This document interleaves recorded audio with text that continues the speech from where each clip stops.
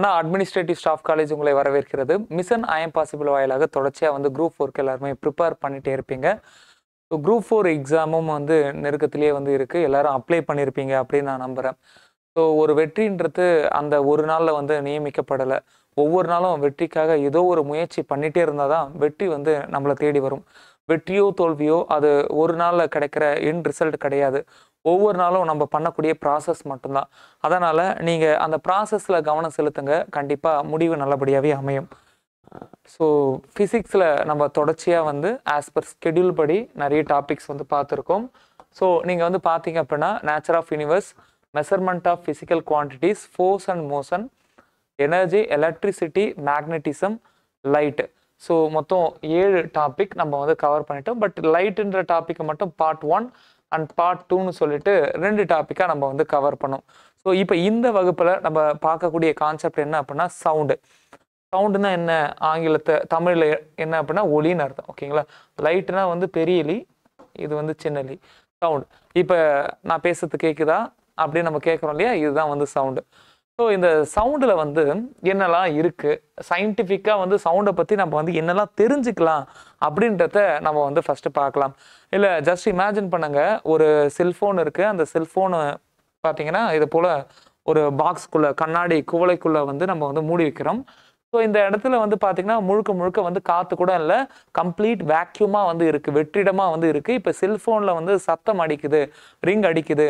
அந்த சத்தம் வந்து நம்மளை வந்து கேட்குமா அப்படின்னு கேட்டால் சத்தம் வந்து கேட்காது. அப்போ இதுலேருந்து நம்ம முதல்ல தெரிஞ்சுக்க வேண்டியது, இந்த ஒலின்னு சொல்லக்கூடிய அந்த சத்தம் இருக்கு இல்லையா, இந்த சத்தம், இந்த சவுண்டு வந்து நம்ம காதுக்கு ரீச் ஆகணும் அப்படின்னா கண்டிப்பாக ஒரு மீடியம் வந்து தேவைப்படுது, ஒரு ஊடகம் வந்து தேவைப்படுது. அப்படியே இதுக்கு இன்வர்ஸாக வந்து இன்னொரு ஒலியை பற்றி பார்க்கணும், அதாவது லைட்டை பற்றி நம்ம வந்து ஆல்ரெடி வந்து பார்த்துருக்கோம். லைட்டை பொறுத்தவரையும் எந்த ஒரு மீடியம் இல்லாத பட்சத்தில் கூட லைட்டு பாஸ் ஆகி வரும். அப்போ சூரியன் கிட்ட இருந்து அந்த வெளிச்சம் வந்து வரும்பொழுது அந்த யூனிவர்ஸ்ல வந்து பார்த்தீங்க அப்படின்னா, இல்லை சூரிய குடும்பத்தில் பார்த்தீங்க அப்படின்னா முழுக்க முழுக்க வெற்றிடம் தான் வந்து அதிகமாக இருக்கு. அந்த வெற்றிடம் வழியா, வேக்யூம் வழியா அந்த சன்ரைஸ் எல்லாம் பாஸ் ஆகி பூமியை வந்து ரீச் ஆகுது. அப்போ புரிஞ்சுக்கோங்க, லைட் வேவ் பாஸ் ஆகிறதுக்கு மீடியம் இருக்கணுன்ற அவசியம் இல்லை. மீடியம் இல்லாத வெற்றிடத்தில் கூட லைட் வேவ் ரொம்ப ஸ்பீடாக, அதாவது ஒரு செகண்டுக்கு 3 லட்சம் கிலோமீட்டர் வேகத்தில் பயணம் பண்ணி வருது. பட் இந்த சவுண்டை பொறுத்தவரையும் கண்டிப்பாக வந்து மீடியம் இருக்கணும். மீடியம் இருந்தால் மட்டுமே இந்த சவுண்டு வந்து ட்ராவல் பண்ணி நம்ம காதில் வந்து விழும். இதுதான் வந்து என்ன முதல் வித்தியாசமாக நம்ம வந்து பார்க்கலாம். இதில் இன்னொரு உங்களுக்கு தெரியுமா, அந்த பாக்ஸ் கண்டென்ட்டையும் நம்ம வந்து பார்க்க வேண்டியது இருக்குது. 1877 எடிசன் இவர் தான் வந்து என்ன பண்ணுறாரு அப்படின்னா, இந்த ஒளிப்பதிவு அப்படின்னு சொல்லக்கூடிய ஃபோனோகிராஃப், இந்த ரெக்கார்டர் இருக்கு இல்லையா, இந்த ரெக்கார்டரை வந்து அவர் தான் வந்து கண்டுபிடிச்சாரு. இது மூலயமா பேசின அந்த சத்தத்தை நம்மளால திருப்பி கேட்க முடியும். ஸோ இந்த கருவியை வந்து கண்டுபிடிச்சது யார் அப்படின்னா 1877 தாமஸ் ஆல்வா எடிசன், இவர் தான் வந்து கண்டுபிடிச்சாரு. சரி, ஓகே. அப்போ இந்த சத்தம் வந்து பரவணும் அப்படின்னா கண்டிப்பாக மீடியம் வேணுன்றதை நம்ம வந்து பார்த்தாச்சு. சரி, இந்த மீடியம் வந்து எந்த நிலையில் வேணாலும் வந்து இருக்கலாம். சரி, எக்ஸாம்பிள் வந்து சாலிடாக வந்து இருக்கலாம், லிக்விடாக இருக்கலாம், இல்லை கேசியஸ் ஸ்டேஜில் வந்து இருக்கலாம். திரவ மற்றும் வாயு நிலையில் ஏதோ ஒன்று மீடியம் வந்து இருக்குது. ஓகேங்களா? வாயு நிலைனா நம்ம இப்போ இருக்கிற இந்த ரூம் வாயு நிலையில் வந்து இருக்குது. திரவ நிலைனா ஒரு தண்ணி தொட்டிக்குள்ளே இருக்கும் அப்படின்னா தண்ணி. ஓகேங்களா? திட நிலை அப்படின்னா வந்து என்னென்னா ஒரு திடமான ஒரு பொருள் வழியாக சத்தம் வந்து பாஸ் ஆகிறத தான் நம்ம வந்து சொல்கிறோம். அப்படி ஒவ்வொரு வகையான மீடியம் இருக்கு இல்லையா, இந்த மீடியத்தில் இந்த ஒலி வந்து எப்படி பரவுது, நான் இப்போ பேசிட்டு இருக்கக்கூடிய ஒலின்றது சத்தம் வந்து எப்படி பரவுதுன்றதை நம்ம வந்து பார்க்கணும். ஸோ அதுக்காக வந்து ஒரு டேபிள், இந்த டேபிளை நீங்கள் வந்து பார்த்தோன்னே உங்களுக்கு வந்து ஒரு விஷயம் வந்து நல்லா புரியுது. சாலிட் சொல்லக்கூடிய அந்த திண்மம், இந்த திண்மத்தில் வந்து பார்த்தீங்கன்னா அலுமினியம், துருப்பிடிக்காத எஃகு, இரும்பு, அதாவது அலுமினியா, ஸ்டீல் அண்ட் அயான். இந்த சாலிடு இருக்கக்கூடிய இது வழியா ஒலி வந்து பரவும் பொழுது, சத்தம் வந்து போகும் பொழுது அந்த சத்தத்துக்கான வேகம் வந்து பார்த்தீங்க அப்படின்னா ரொம்ப ஆச்சரியப்படக்கூடிய வகையில் 6420 மீட்டர் பர் செகண்ட். ஒரு செகண்டில் 6420 மீட்டரை அது வந்து கிராஸ் பண்ணுது. தட் மீன்ஸ் நீங்கள் ஜஸ்ட் இமேஜின் பண்ணுங்களேன், ஒரு 6 கிலோமீட்டர் டிஸ்டன்ஸை ஒரு செகண்டில் வந்து கிராஸ் பண்ணி போகுது. எப்போ அப்படின்னா ஒரு அலுமினியம் ராடில். ஓகேங்களா? ஒரு அலுமினியம் பைப் எடுத்துக்கோங்க, அந்த அலுமினியம் பைப்பில் ஒரு சத்தத்தை வந்து ப்ரொடியூஸ் பண்ணுங்க. அந்த சத்தம் வந்து ஒரு செகண்டில் வந்து இந்த 6420 மீட்டரை தாண்டி போய் வந்து கேட்குமா. ஓகேங்களா? அந்த அளவு அந்த வைப்ரேஷன் வந்து வேகமாக பாஸ் ஆகுதுன்றத சொல்றாங்க. அப்ப இது வந்து அலுமினியத்துக்கு ஒரு மாதிரி இருக்கு, ஸ்டீலுக்கு ஒரு மாதிரி இருக்கு, அயனுக்கு ஒரு மாதிரி இருக்கு. அடுத்தது வந்து பார்க்கும்பொழுது லிக்விட் அதாவது திரவங்கள். அந்த திரவங்கள்ல பாத்தீங்க அப்படின்னா கடல் நீர் பிளஸ் காய்ச்சி வடிகட்டிய நீர். காய்ச்சி வடிகட்டிய நீர்னா வந்து உப்புத்தன்மை இல்லாத ஒரு தண்ணி தான் வந்து சொல்றாங்க. ஓகேங்களா? அப்ப கடல் தண்ணியை பொறுத்தவரையும் அந்த வேகம் வந்து கொஞ்சம் அதிகமா இருக்கு. 1530 மீட்டர் per செகண்ட். இங்க வந்து பாத்தீங்கன்னா 1498 மீட்டர் per செகண்ட். இதுல இருந்து நீங்க ஒண்ணு பார்க்க ஒண்ணு புரியுது. டென்சிட்டி வந்து குறைஞ்சிட்டே இருக்கு சார். திடப்பொருள்ல வந்து பாத்தீங்கன்னா வந்து டென்சிட்டி அப்படின்னு சொல்லக்கூடிய அந்த அடர்த்தி வந்து அதிகம். ஓகேங்களா? டென்சிட்டினா வந்து என்னன்னா மாஸ் பை வால்யூம் சொல்லுவோம். ஓகேங்களா? ஒரு குறிப்பிட்ட பருமன்ல எவ்வளவு வெயிட் வந்து இருக்கு அல்லது எவ்வளவு மாஸ் வந்து அடங்கி இருக்கோ அதை தான் நம்ம வந்து அடர்த்தி அல்லது பருமன் சொல்லுவோம். அந்த அடர்த்தி அதிகமா இருக்கக்கூடிய திடப்பொருள் இந்த வேகம்ன்றது அதிகமா வந்து இருக்கு. இப்ப டென்சிட்டி வந்து குறையுது. ஓகேங்களா? அடர்த்தி வந்து குறையுது எங்க அப்படின்னா திடப்பொருளை கம்பேர் பண்ணும்போது திரவத்துல, அதாவது சாலிட கம்பேர் பண்ணும்போது லிக்விட்ல. அப்ப டென்சிட்டி கம்மியாகும் பொழுது இந்த வேகமும் கம்மியாகுது. அடுத்து வந்து பாத்தீங்கன்னா வாயுக்கள் நம்ம சொல்லவே வேண்டாம். வாயுக்களுக்கான டென்சிட்டி ரொம்பவே வந்து கம்மி. ஓகேங்களா? இந்த ரூம் ஃபுல்லா கேஸ் இருந்தா கேஸ் எவ்வளவு வெயிட் கொடுக்கும்னு பார்த்தா ரொம்ப மினிமமான வெயிட் தானே கொடுக்கும். அப்ப இது போல கேஸுக்கு வந்து பார்க்கும் பொழுது அங்க இந்த ஸ்பீடுன்றது ரொம்ப ரொம்ப கம்மியா வந்து இருக்கு. ஸோ இங்க வந்து பாத்தீங்கன்னா வந்து இந்த அட்மாஸ்பியர்ல ஆக்சிஜன் இருக்கும் பொழுது இந்த 316 மீட்டரை ஒரு செகண்ட்ல வந்து கிராஸ் பண்ணும்.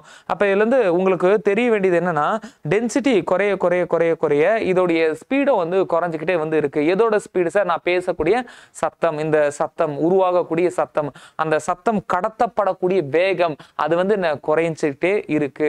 இப்ப காத்துல பேசுறோம், நமக்கு கேக்குது. இதை விட தண்ணி இருக்கு இல்லையா, தண்ணியில ஒரு சத்தம் உருவாக்கும் போது வேகமா வந்து பரவும் அப்படின்னு சொல்றாங்க. சாலிட் இருக்குல்ல, சாலிட்ல ஒரு சத்தம் உருவாகும் போது அது இன்னும் வந்து வேகமா பரவும் அப்படின்னு சொல்றாங்க. இப்ப நம்ம பார்த்தோம் இல்லையா, இதுக்கு அப்படியே வந்து இன்வெர்ஸ் தான் வந்து லைட். ஓகேங்களா? லைட்டை பொறுத்தவரையும் எதுவுமே இல்லாத அந்த வெற்றிடத்துல பாத்தீங்கன்னா 3 lakhs கிலோமீட்டர் டிஸ்டன்ஸை ஒரு செகண்ட்ல வந்து கிராஸ் பண்ணி வந்துடும். ஆனா அந்த லைட்டு அட்மாஸ்பியருக்குள்ள வரும்பொழுது, அதாவது கேஸ்க்குள்ள வரும்பொழுது அதோடைய வேகம் வந்து குறையுது. ஓகேங்களா? அப்ப அந்த லைட்டு லிக்விட் குள்ள வரும்பொழுது வேகம் இன்னும் குறையுது. அந்த லைட்டு சாலிட், அதாவது பனிக்கட்டி வழியா பாஸ் ஆகும்போது வேகம் வந்து இன்னும் குறையுது.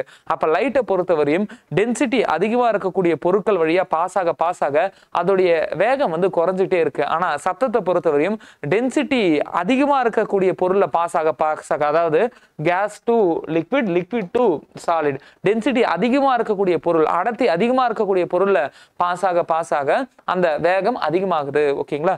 இதை வந்து பேசிக்கா வந்து புரிஞ்சு வச்சுக்கோங்க. ஒளி வித்தியாசம். ஓகே, இது இங்க தெளிவா வந்து கொடுத்துருக்காங்க. இதை பேஸ் பண்ணி ஸ்டேட்மெண்டா வந்து கேட்கலாம். ஒளியானது, அதாவது நம்மளுடைய சத்தம் காத்துல பரவறது பாத்தீங்கன்னா அப்ராக்சிமேட்லி 310 மீட்டர் per செகண்ட். ஓகேங்களா? இல்ல ஆக்சிஜன்ல பாத்தீங்கன்னா 316 மீட்டர் per செகண்ட் அப்படின்ற ஒரு வேகத்துல தான் வந்து போகும். ஆனா அந்த வேகத்தை விட 5 மடங்கு அதிகமா, அதாவது 310 வச்சுப்போம்ப்பா, இதை விட 5 மடங்கு அதிகமான ஒரு வேகத்துல எப்படி போகும்னா நீர்ல வந்து போகும், கடல் தண்ணியில வந்து போகும். ஸோ இன் அப்ராக்சிமேட்லி 15 அப்ப நீங்க வந்து பார்க்கலாம். அப்ப நீர்ல ஒளியினுடைய வேகம் அதிகமா வந்து இருக்கு. அப்ப 1500 சம்திங், 1500 மீட்டர் per செகண்ட்ல நான் சொல்றேன். இங்க வந்து எதுல சொல்றாங்க அப்படின்னா கிலோமீட்டர் per ஹவர்ல வந்து சொல்றாங்க. ஓகேங்களா? சோ வந்து பாருங்க, ஒரு மணி நேரத்துக்கு தண்ணியில போகக்கூடிய வேகம் காத்துல போற வேகத்தை விட 5 மடங்கு வந்து அதிகமா இருக்கும் அப்படின்றத சொல்றாங்க. ஓகேவா? அதுக்கப்புறம் பாத்தீங்க அப்படின்னா இந்த டிஃபரன்ஸ் வந்து கொஸ்டினா வந்து கேட்கறதுக்கான பாசிபிலிட்டி வந்து இருக்கு. ஓகேங்களா? ஸோ எத்தனை மடங்கு வந்து அதிகமா இருக்கும் அப்படின்னு கேட்பாங்க. அடுத்த ரொம்ப முக்கியமான ஒண்ணு, இந்த ஒளி அலைகள் சத்தத்துக்கும் லைட்டுக்கும் இடையில இருக்கக்கூடிய வித்தியாசம். ஸோ முதல் வித்தியாசம் நம்ம பார்த்தாச்சு. சத்தம் வந்து போகணும் அப்படின்னா கண்டிப்பா மீடியம் வந்து தேவை. காத்தோ தண்ணியோ இல்ல சாலிடோ ஏதோ ஒன்று தேவைப்படுது. பட் வந்து லைட் வந்து போகிறதுக்கு மீடியம் தேவையில்லை. இன்ஃபேக்ட் மீடியம் இல்லாத வெற்றிடத்துல லைட் வந்து ரொம்ப வேகமா வரும் அப்படின்றது தெரியும். ஓகேங்களா? ஸோ அந்த வேகத்தை வந்து சொல்றாங்க. ஒளி அலைகள் லைட்டுன்றது ஸோ 3 லட்சம் கிலோமீட்டர் டிஸ்டன்ஸை ஒரு செகண்ட்ல கிராஸ் பண்ணும் அப்படின்றத சொல்றாங்க. பட் சத்தமானது 340 மீட்டர் per செகண்ட் இந்த வேகத்துல தான் வந்து பரவுது அப்படின்றத சொல்றாங்க. அடுத்தது வந்து பாத்தீங்க அப்படின்னா இந்த ஒளி அலைகளை பொறுத்தவரையும் நெட்டலைகள்னா வந்து லாங்கிடியூடனல்னா என்ன, டிரான்ஸ்வர்ஸ்னா என்ன அப்படின்றத நம்ம இப்ப பார்க்கலாம் தெளிவாவே. அப்ப இந்த சத்தத்தை பொறுத்தவரையும் லாங்கிடியூடனலா அப்படி வந்து போகுது. இது எப்படி சார் ஞாபகம் வச்சுக்கலாம்? சத்தம் லவுட் ஸ்பீக்கர், அப்ப loud L for loud speaker, அப்ப எல் இஸ் லாங்கிடியூடனல் வேவ் அப்படின்னு ஞாபகம் வச்சுக்கோங்க. ஸோ அதுக்கப்புறம் பார்த்தீங்கன்னா அதுக்கு ஆப்போசிட் டிரான்ஸ்ஃபர் லைட் வந்து பார்த்தீங்கன்னா வந்து என்ன டிரான்ஸ்ஃபர் வே அப்படின்னு சொல்லலாம். அதுக்கப்புறம் பார்த்தீங்கன்னா அலைநீளம், நம்ம போன வகுப்புலேயே வந்து அலைநீளத்தை பற்றி தெளிவாக பார்த்துருப்போம். ஸோ அலைநீளம்னா என்னன்னா ஒரு கிரஸ்ட் ஒரு ட்ரஃப், அப்படி இல்லைன்னா வந்து ரெண்டு அடுத்தடுத்த கிரஸ்ட், அதாவது பாசிட்டிவ்க்கு இடையில இருக்கக்கூடிய டிஸ்டன்ஸ், ரெண்டு அடுத்தடுத்த நெகட்டிவ்க்கு இடையில இருக்கக்கூடிய டிஸ்டன்ஸ், அதை தான் வந்து நம்ம என்னன்னு சொல்லுவோம்னா அலைநீளம் லாம்டா அப்படின்னு நம்ம வந்து சொல்லுவோம். அந்த அலைநீளம் வந்து பார்த்தீங்க அப்படின்னா இந்த சத்தத்துக்கு வந்து பார்த்தீங்கன்னா 1.65 சென்டிமீட்டர்ல ஆரம்பிச்சு 1.65 மீட்டர் வரையும் வந்து இருக்குமா எது அந்த அலைநீளம். ஓகேவா? பட் இங்க லைட்டை பொறுத்தவரையும் அந்த அலைநீளம்ன்றது ரொம்ப கம்மியாக தான் வந்து கொடுத்துருக்காங்க. 4 × 10⁻⁷ மீட்டர் அதில் ஆரம்பிச்சு 7 × 10⁻⁷ இந்த ரேஞ்சுக்குள்ள வந்து இருக்கும் அப்படின்னு சொல்றாங்க. அப்ப புரிஞ்சுக்கணும், சத்தம் அதுக்கப்புறம் வெளிச்சம், இந்த சத்தம் வெளிச்சம் ரெண்டுத்துக்கு இடையில இருக்கக்கூடிய வித்தியாசம் இது. எது லாங்கிடியூட்னல், எது வந்து நெட்டலை, எது வந்து குற்றலை டிரான்ஸ்வர்ஸ், எந்த ஒளி வந்து அதிகமா வந்து போகும், அதாவது வந்து என்னன்னா சத்தத்துக்கு வேகம் அதிகமா இல்ல லைட்டுக்கு வந்து வேகம் அதிகமா, லைட்டுக்கு தான் வேகம் அதிகம். எந்த ஒளி பரவறதுக்கு ஊடகம் வந்து தேவையில்லை, லைட்டு பரவறதுக்கு ஊடகம் தேவையில்லை, ஆனா சத்தம் வந்து கேட்கணும் அப்படின்னா கண்டிப்பா ஊடகம் வந்து தேவை. ஸோ இது போல டிஃப்ரென்ஸ் வந்து பார்த்து வச்சுக்கோங்க, ஸ்டேட்மெண்ட்டா கேட்கறதுக்கு பாசிபிலிட்டி வந்து இருக்கு. ஸோ இப்போ நெட்டலைன்னு சொன்னோம் இல்லையா, அந்த நெட்டலையை பத்தி நம்ம தெளிவா வந்து பார்க்கலாம். இந்த நெட்டலை லாங்கிடியூட்னல் வேவ் அப்படின்னா என்னன்னா, நீங்க ஒரு ஸ்ப்ரிங் இருக்கு, இந்த ஸ்ப்ரிங்ல ஒரு எண்டை வந்து நீங்க வந்து ஃபிக்ஸட் பண்ணிக்கோங்க, ஃபிக்ஸ் பண்ணி வச்சுக்கோங்க. இன்னும் ரெண்டு இருக்கு இல்லையா, இந்த இன்னும் ரெண்டை நீங்க நல்லா இழுத்து விடுங்க. ஓகேங்களா? நல்லா இழுத்து விடுங்க. எப்படின்னா அந்த லென்த் வழியாவே இழுத்து விடுங்க. அப்படி இழுத்து விழும்பொழுது அந்த துகள்கள்லாம் இல்ல அந்த ஸ்ப்ரிங்லாம் வந்து எப்படி ஆகும் அப்படின்னா சில இடங்கள்ல நெருக்கமாகவும் சில இடங்கள்ல விலகியும் வந்து இருக்கும். ஓகேவா? அப்ப அந்த நெருக்கமா இருக்கக்கூடிய அந்த இடத்த வந்து நெருக்கமா இருக்கக்கூடிய இடத்த வந்து என்னன்னா கம்ப்ரஷன் ராரிஃபாக்ஷன்ஸ் அப்படின்னு சொல்லிட்டு நம்ம வந்து ஆங்கிலத்துல வந்து சொல்லுவோம். இப்ப நம்ம வந்து பார்க்கலாம். ஸோ சில இடங்கள்ல கம்ப்ரஸ் ஆகிருக்கும், சில இடங்கள்ல கொஞ்சம் நல்லா வந்து கேப் விட்டு வந்து இருக்கும். ஓகேவா? ஸோ இதுதான் வந்து என்னன்னா நெட்டலை. இப்போ நெட்டலைக்கும் குற்றலைக்கும் இடையில இருக்கக்கூடிய வித்தியாசத்தை வந்து நம்ம வந்து பார்க்கலாம். மீன் சம் புக்ல வந்து பாத்தீங்கன்னா இந்த நெட்டலை இருக்கு இல்லையா, சில இடங்கள்ல நெருக்கமாகவும் சில இடங்கள்ல வந்து கேப், இது வந்து கேப்புமா ராரிஃபாக்ஷன்ஸ். கம்ப்ரஷன் இது வந்து என்ன கம்ப்ரஷன், இது ஆர், இது சி, இது ஆர், இப்படி இருக்கு இல்லையா. இதை வந்து என்னன்னா சைன் வேவ்ல ரெப்ரசன்ட் பண்ணணும் அப்படின்றதுக்காக positive negative positive negative positive negative அப்படின்ற மாதிரி வந்து ரெப்ரசன்ட் பண்றாங்க. அப்ப இதுல வந்து நீங்க வந்து பாத்தீங்கன்னா ஒரு பாசிட்டிவ் ஒரு நெகட்டிவ், இதை எதை ரெப்ரசன்ட் பண்ணுது அப்படின்னா ஒரு கம்ப்ரஷன் ஒரு ராரிஃப்ராக்ஷன்ஸ், ஒரு நெருக்கம் ஒரு விலகு. ஓகேவா? இதை ரெப்ரசன்ட் பண்ணக்கூடிய ஒரு வேவா நீங்க வந்து பார்க்கலாம். அப்ப புரிஞ்சுக்கோங்க, நெட்டலைகள் அப்படின்னா கம்ப்ரஷன் நெருக்கமாகவும் அப்புறம் விலகியும், நெருக்கமாகவும் விலகியும். எது மூலக்கூறுகள், எந்த மூலக்கூறுகள், அந்த ஊடகத்தில் இருக்கக்கூடிய மூலக்கூறுகள், அந்த மூலக்கூறுகள் தான் அந்த ஒளியை வந்து கடத்துது. அந்த மூலக்கூறுகள் எப்படி கடத்திக்கிட்டு அந்த ஒளியை வந்து போகுது அப்படின்றத புரிஞ்சுக்கணும். இப்ப காத்துல நம்ம பேசுறோம் அப்படின்னா அந்த காத்துல பேசுற பொழுது அந்த ஒளியுடைய அந்த ஆற்றலானது இந்த காத்துல இருக்கக்கூடிய துகள்கள்லாம் இருக்கு இல்லையா, அந்த பார்ட்டிகல் எல்லாம் இருக்கு இல்லையா, அந்த பார்ட்டிகல் வழியா பாஸ் ஆகும் பொழுது கம்ப்ரஷன் ராரிஃபாக்ஷன்ஸ், அதாவது நெருக்கம் அப்புறம் விலக்கம் நெகிழ்வு, இது போல மாறி நடக்கும். அந்த ஒரு நெருக்கத்தையும் ஒரு விலக்கத்தையும் அந்த கம்ப்ரஷன் ராரிஃபாக்ஷன்ஸ் இது ரெண்டுத்தையும் வந்து கம்பைன் பண்ணி ஒரு சைன் வேவ் போலவும் வரையலாம். ஓகேவா? ஆனா இது வரையலாம். அப்ப இந்த ஏன் சார் இங்க இந்த வார்த்தை சொல்றீங்கன்னா இது வந்து உங்களுக்கு வந்து தெளிவா புரிய ஆரம்பிக்கும். குற்றலைகளை பத்தி நம்ம வந்து பார்க்கும் பொழுது இங்க தெளிவா வந்து உங்களுக்கு புரியுதா? ஸோ ஒரு நெருக்கம் ஒரு இறுக்கம், ஓகேவா, அதுக்கப்புறம் பாத்தீங்கன்னா ஒரு தளர்ச்சி, ஒரு இறுக்கம் ஒரு தளர்ச்சி, ஒரு கம்ப்ரஷன் ஒரு ராரிஃபாக்ஷன்ஸ், இப்படிதான் வந்து என்ன சவுண்ட் வந்து பாஸ் ஆகுது. ஓகேவா? ஸோ இதை ரெப்ரசன்ட் பண்றதுக்காக நான் வந்து என்ன பண்றேன், இந்த வடிவத்திலும் சொல்லலாம். ஓகேவா? ஒரு கம்ப்ரஷன் ஒரு ராரிஃபாக்ஷன்ஸ், ஒரு கம்ப்ரஷன் ஒரு ராரிஃபாக்ஷன்ஸ் இப்படியும் சொல்லலாம். ஓகேவா? இப்படியும் சொல்லலாம். இந்த இடம் ரொம்ப முக்கியம். இந்த எந்திர அலைகள், அதாவது ஜென்ரலாவே வந்து அலைகள் வேவ் அப்படின்னு பார்த்தோம்னா ரெண்டு வகை. ஒன்று வந்து பார்த்தீங்கன்னா மீடியம் இல்லைனாலும் பரவக்கூடிய வகை, மீடியம் இல்லைனாலும் எப்படி சார் வந்து பரவும்? அதுக்கு தான் பெஸ்ட் எக்ஸாம்பிள் லைட் வந்து நம்ம வந்து பார்த்தோம். எந்த ஒரு ஊடகம் இல்லைனாலும் அந்த லைட்ன்றது ஒரு இடத்துல இருந்து இன்னொரு இடத்துக்கு பாஸ் ஆகுது. அப்படிதான் சன்ரைஸ் வந்து நம்ம கிட்ட வருது. Not only light, electro magnetic waves இருக்கு இல்லையா, அந்த எலக்ட்ரோ மேக்னெட்டிக் வேவ்ஸ்க்கான ஸ்பெக்ட்ரம் வந்து பார்த்தோம். என்னென்ன சார் பார்த்தோம்? எக்ஸ்ரே வந்து பார்த்தோம், ரேடியோ வேவ் பார்த்தோம், எல்லா வேவ்ஸும் வந்து நம்ம வந்து பார்த்தோம். ஓகேங்களா? புற ஊதா கதிர்களை பற்றி பார்த்தோம். அப்போ அணுக்கருல இருந்து வெளிவரக்கூடிய அலைகளை பற்றியும் நம்ம வந்து பார்த்துருக்கோம். அப்போ இந்த மின்காந்த அலைகளுக்கான அந்த பட்டை, அதில் வரக்கூடிய ஒவ்வொரு வேவ்ஸுமே பரவறதுக்கு ஊடகமே தேவையில்லை. ஓகேங்களா? இந்த மின்காந்த அலைகள் வந்து எங்க பெரிய சோர்ஸ் வந்து பார்த்தீங்கன்னா சூரியன் கிட்ட தான் வந்து வருது. ஓகேங்களா? அப்போ இந்த மின்காந்த அலைகளை பரவறதுக்கு எந்த ஒரு ஊடகமும் தேவையில்லை. ஆனால் இந்த எந்திர அலைகள் பரவுறது இல்லையா, அதாவது இந்த சத்தத்தை நம்ம வந்து உருவாக்குறோம் இல்லையா, இந்த சத்தங்கள் எல்லாம் பரவறதுக்கு பார்த்தீங்க அப்படின்னா இந்த ஊடகம் வந்து தேவை. அதை தான் வந்து 2 அலைகளா வந்து பிரிக்கிறாங்க. ஓகேங்களா? 2 அலைகளா பிரிக்கிறாங்க. ஒரு அலை பார்த்தீங்க அப்படின்னா குறுக்கலை, இன்னொன்று பார்த்தீங்கன்னா வந்து நெட்டலை. குறுக்கலை தான் டிரான்ஸ்வர்ஸ். எப்படி சார் இந்த குறுக்கலையை பற்றி எப்படி நம்ம வந்து சொல்லலாம் அப்படின்னு பார்க்கும் பொழுது, எக்ஸாம்பிளா இந்த குறுக்கலைகளை பொறுத்தவரையும் நீங்க இப்படியே வரும், positive negative, positive negative. So இதுக்கான அர்த்தம் என்ன சார் அப்படின்னு கேட்டிங்கன்னா, இப்போ ஒரு விஷயம் வந்து ஒரு பாயிண்ட்லேருந்து இன்னொரு பாயிண்ட்டுக்கு வந்து போகுது. Example sound. ஓகேவா? சவுண்டுன்ற எனர்ஜி ஒரு பாயிண்ட்லேருந்து இன்னொரு பாயிண்ட்டுக்கு வந்து போகுது. நான் வந்து இப்போதைக்கு ஒரு எக்ஸாம்பிளாக நான் சொல்கிறேன். ஒரு இடத்துல இருந்து இன்னொரு இடத்துக்கு வந்து போகும் பொழுது அந்த எனர்ஜி வந்து கடத்தப்படும் பொழுது அந்த மீடியம் இருக்கு இல்லையா, அந்த மீடியத்து வழியாக வந்து போகும் பொழுது இதில் ஆட்கொள்ளப்படக்கூடிய, இதில் பார்ட்டிசிபேட் பண்ணக்கூடிய எல்லா பார்ட்டிகளும் அந்த போகிற டைரக்ஷனுக்கு பர்பண்டிகுலரான என்ன, இப்படி நம்ம போகிறோம் இல்லையா, இந்த டைரக்ஷனுக்கு பர்பண்டிகுலரா மேலே கீழே மேலே கீழே மேலே கீழே இப்படி பாஸ் ஆகி போகுது அப்படின்னா அதுக்கு பேர் டிரான்ஸ்வர்ஸ் வேவ். இதுக்கு best example light wave. Light வேவை நம்ம அப்படி சொல்லலாம். ஆமாம், இப்படி பாஸ் ஆகி தான் வருது. ஆனால் அந்த லைட்டில் இருக்கக்கூடிய அந்த அதை வந்து நம்ம அலையாகவும் எடுத்துக்கலாம், துகளாகவும் எடுத்துக்கலாம். அதில் இருக்கக்கூடிய ஒரு சின்ன பார்ட்டிகல்ஸ், எக்ஸாம்பிள் ஃபோட்டான்ற ஒரு சின்ன எனர்ஜி இருக்கக்கூடிய பார்ட்டிகல், அது மேலே கீழே மேலே கீழே மேலே கீழே அப்படி பாஸ் ஆகி வரும். ஓகேவா?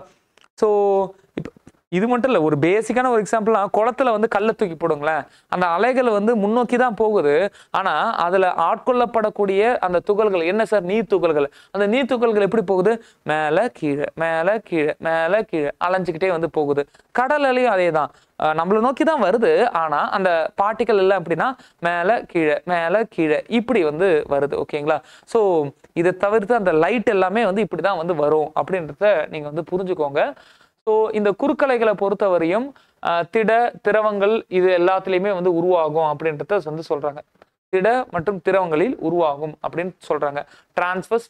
டிரான்ஸ்வர்ஸ் வேவை எப்படி நம்ம ரெப்ரசன்ட் பண்ணலாம் அப்படின்னா இப்படி கிரஸ்ட் ட்ரஃப்ட், முகடு அகடு முகடு அகடு அப்படின்னு ரெப்ரசன்ட் பண்ணலாம். ஓகேவா? இப்போ நான் அடுத்த விஷயத்தை நான் சொல்கிறேன், யூ ஜஸ்ட் இமேஜின் பண்ணிட்டே போங்க. இது வந்து லாங்கிடியூட்னல் வேவ், லவுட் ஸ்பீக்கர். அப்போ என்ன சார்? சத்தம் எப்படி வரும்? நெட்டலைகளாக வரும். நெட்டலைகள்லாம் என்ன? எஸ், ஒரு குறிப்பிட்ட டைரக்ஷன்ல ஒரு எனர்ஜி பாஸ் ஆகுது. எக்ஸாம்பிள் நான் சத்தமே வச்சுப்போம். ஓகேவா? ஏன்னா அதுதான் வந்து இங்கே பெஸ்ட் எக்ஸாம்பிள். ஓகேவா? அந்த இடத்துல வந்து பெஸ்ட் எக்ஸாம்பிள் பார்த்தீங்கன்னா லைட்டு. டிரான்ஸ்வர்ஸில் வந்து பெஸ்ட் எக்ஸாம்பிள் லைட்டு. இங்கே வந்து பார்த்தீங்கன்னா சத்தம். இப்போ அந்த ஒலியை வந்து நம்ம வந்து வைக்கும் பொழுது எஸ், நான் பேசுறது அங்கே போய் ரீச் ஆகுது. அந்த எனர்ஜி ஆனது அந்த அதில் ஆட்கொள்ளப்படக்கூடிய துகள்கள், ஏன்னா மீடியம் இருந்தால் தான் வந்து என்ன இந்த சத்தம் வந்து போகும். அந்த மீடியம் எல்லாமே வந்து எப்படி பாஸ் ஆகுது அப்படின்னா, இந்த எனர்ஜி எப்படி பாஸ் பண்ணி கொண்டுட்டு போகுது அப்படின்னா கம்ப்ரஷன், ராரிஃப்ராக்ஷன்ஸ். கொஞ்சம் நெருக்கம், கொஞ்சம் விளக்கம், நெருக்கம் விளக்கம், நெருக்கம் விளக்கம். யூடியூப்ல நிறைய வீடியோஸ் அனிமேஷன்ல நீங்க வந்து பார்க்கலாம். ஒன்றும் இல்லைம்மா, ஒரு ஸ்ப்ரிங் எடுத்துக்கோங்க, ஒரு சைடு வந்து பிடிச்சிக்கோங்க, அந்த ஸ்ப்ரிங் இப்படி இழுத்து விடுங்க, அதை ஒரு ஃபோட்டோ எடுத்துட்டு இல்லை ஒரு வீடியோ எடுத்துட்டு அதுக்கப்புறம் அந்த வீடியோவை ஸ்லோ மோஷனில் பாருங்கள், உங்களுக்கே வந்து தெரியும். நெருக்கமாகி விலகும், ஆனால் மூவ் ஆகிட்டே இருக்கும். நான் சொன்ன எல்லாமே நெருக்கம் விளக்கம், ஆனால் அது வந்து மூவ் ஆகிட்டே வரா மாதிரி தெரியும். திஸ் இஸ் லாங்கிடியூட்னல் வேவ்னு சொல்லக்கூடிய இந்த நெட்டலைகள் அப்படின்னு நம்ம வந்து சொல்லலாம். இந்த நெட்டலைகளை பொறுத்தவரையும் எல்லா மீடியத்திலையும் வந்து உருவாகும், திடம், திரவம், வாயு.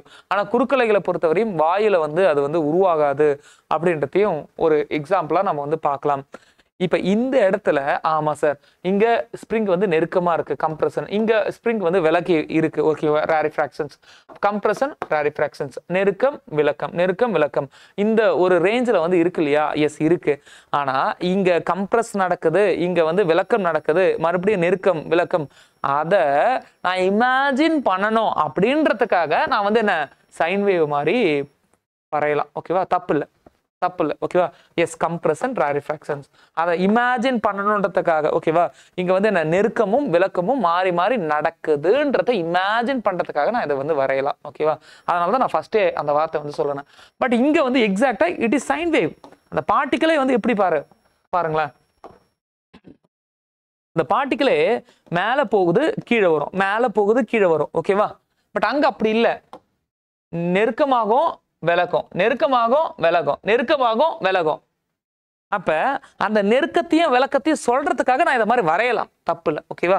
ஏன்னா நம்ம இதுல சத்தத்தை பத்தி வந்து பேசுறோம், ஆனா சைன் வேவை வச்சு நம்ம வந்து சில டெர்மினாலஜி, சே எக்ஸாம்பிள் லாம்டா, சே எக்ஸாம்பிள் ஃப்ரீக்வன்சி, இதெல்லாம் சொல்லும் போது சார் சத்தம்ன்றது என்ன சார் சொன்னீங்க, இப்படி இல்லையே, கம்ப்ரஷன் அப்புறம் விளக்கம், கம்ப்ரஷன் அப்புறம் விளக்கம், ராரிஃப்ராக்ஷன்ஸ், இப்படி தான் சொன்னீங்க அப்படின்ற ஒரு டவுட் வரலாம் இல்லையா? அதுக்காக நான் இதை சொல்லிட்டு இருக்கேன். ஓகேவா?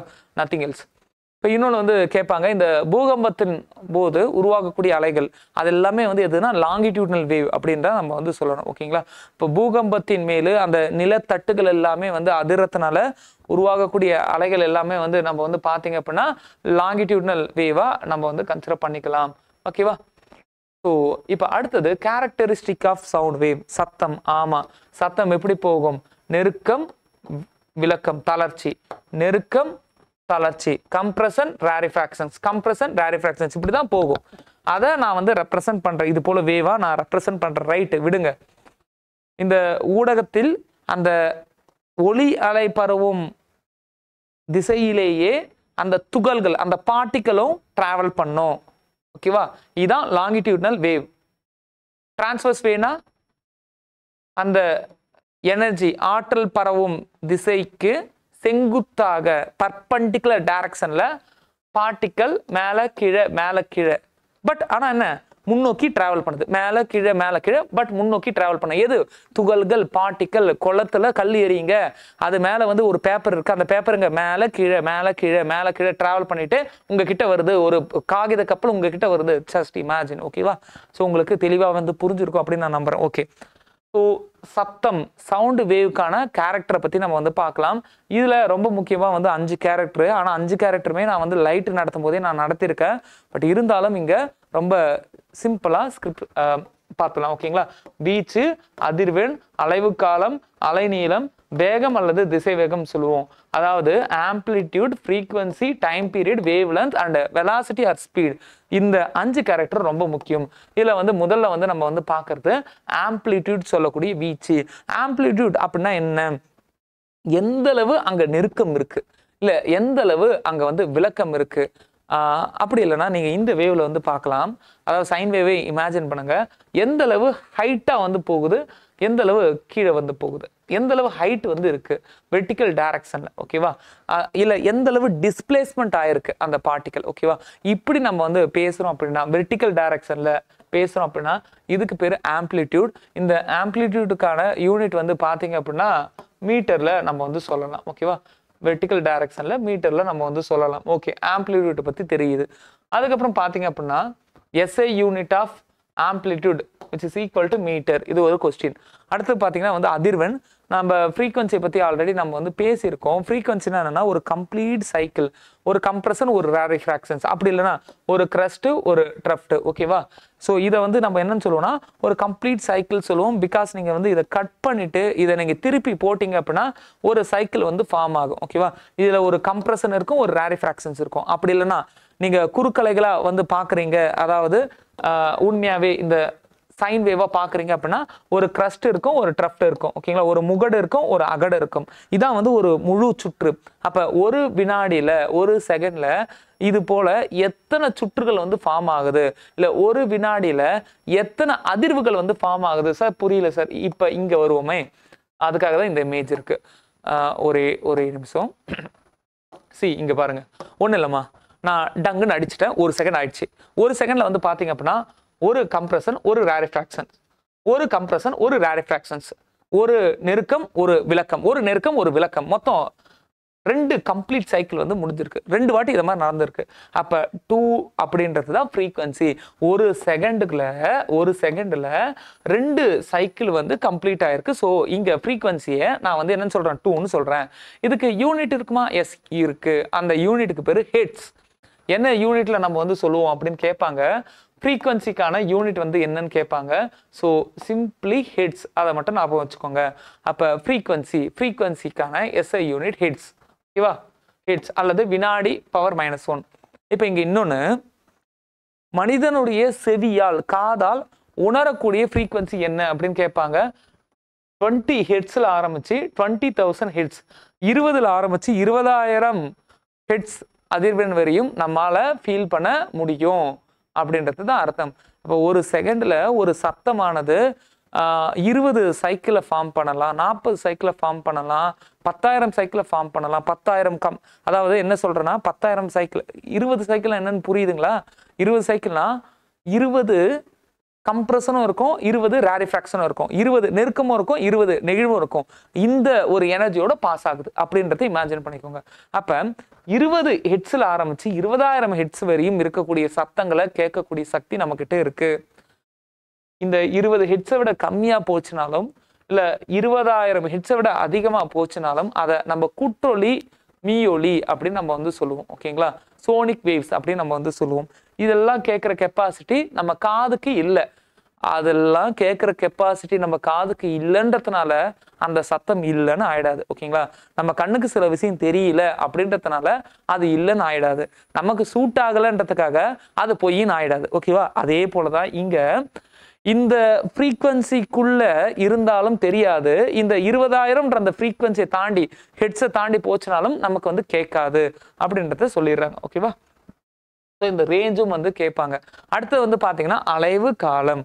ஓகே சார், ஒரு செகண்ட்ல 20 ஹெட்ஸ் வந்து உருவாகுது அப்படின்னா அதை நான் ஃப்ரீக்வன்சின்னு சொல்றேன். ஸோ அந்த ஃப்ரீக்வன்சி என்னால் கேட்க முடியும். ஓகே. அப்போ இங்கே பாருங்க, ஒரு செகண்ட்ல உருவாகிறத விட்டுருங்க. ஒரு சைக்கிள் இருக்குல்ல, ஒரு சைக்கிள்னா என்ன? ஒரு பாசிட்டிவ், ஒரு நெகட்டிவ், ஒரு கம்ப்ரஷன், ஒரு ரேரிஃப்ராக்ஷன்ஸ், ஒரு கிரஸ்ட், ஒரு ட்ரஃப்ட். ஓகேவா? அப்ப இந்த ஒரு அதிர்வு இங்க அடிக்கடி யூஸ் பண்ணக்கூடிய வார்த்தை அதிர்வு அப்படின்னு யூஸ் பண்ணுவாங்க.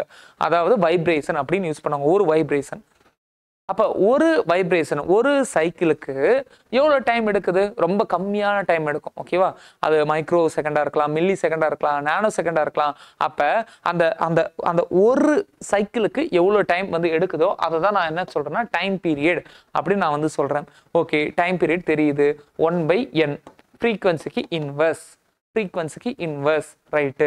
அடுத்து வந்து பாத்தீங்க அப்படின்னா அலைநீளம்னா என்னன்னா லாம்டானா என்ன? நம்ம ஆல்ரெடி சொன்னதான், ஒரு பாசிட்டிவ்க்கும் இன்னொரு பாசிட்டிவ்க்கும் இடையில, அப்படிலாம் ஒரு நெகட்டிவ்க்கும் இன்னொரு நெகட்டிவ்க்கும் இடையில, அல்லது ஒரு பாசிட்டிவ் ஒரு நெகட்டிவ் கம்ப்ளீட்டா வச்சது நம்ம வந்து லாம்டா சொல்லலாம். லாம்டாவுக்கும் பார்த்தீங்க அப்படின்னா யூனிட், எஸ்ஐ யூனிட் மீட்டர்ல நம்ம வந்து சொல்லலாம். இல்லை ஒன்னே ஒன்று புரிஞ்சுக்கோங்க, அலைநீளம் அப்படின்னா இந்த டைரக்ஷன்ல இருக்கக்கூடிய டிஸ்டன்ஸ். ஓகேவா? ஸோ இதுவே வீச்சு ஆம்ப்ளிடியூட் அப்படின்னா ஒய் டைரக்ஷன்ல இருக்கக்கூடிய டிஸ்டன்ஸ் அந்த கிராஃப்ல. ஓகேவா? 2 டிஸ்டன்ஸுமே இன் டேர்ம்ஸ் ஆஃப் மீட்டர்ல நம்ம வந்து சொல்லலாம். ஓகேவா? எக்ஸ்ல இருக்கக்கூடிய வேவ் லென்த்தாக இருந்தாலும் ஒய்ல இருக்கக்கூடிய ஆம்ப்ளிடியூட்டா இருந்தாலும் அதுக்கான எஸ் யூனிட் பார்த்தீங்கன்னா மீட்டர் அப்படின்றத நம்ம சொல்லலாம். அடுத்தது பார்ப்போமே. 5 கேரக்டர் வந்து தெரிஞ்சிச்சு. 5வது பார்த்தீங்கன்னா வந்து வெலாசிட்டி, வேகத்தை பற்றி நம்ம சொல்லவே வேண்டாம். உங்களுக்கு தெரியும், ஒவ்வொரு மீடியத்திலும் வேகம் வந்து மாறிட்டே வந்து இருக்கும் சத்தத்துக்கு அப்படின்னு தெரியும். இப்போ இதில் ஒன்ஸ் அகெயின் வந்து மீடியத்தை வந்து கொடுத்துருக்கோம் டேபிள். நீங்கள் வந்து பார்த்தீங்க அப்படின்னா நீங்கள் படிக்க வேண்டிய சோர்ஸு 10th புக்குங்க. 11th 12th போயிட வேண்டாம்.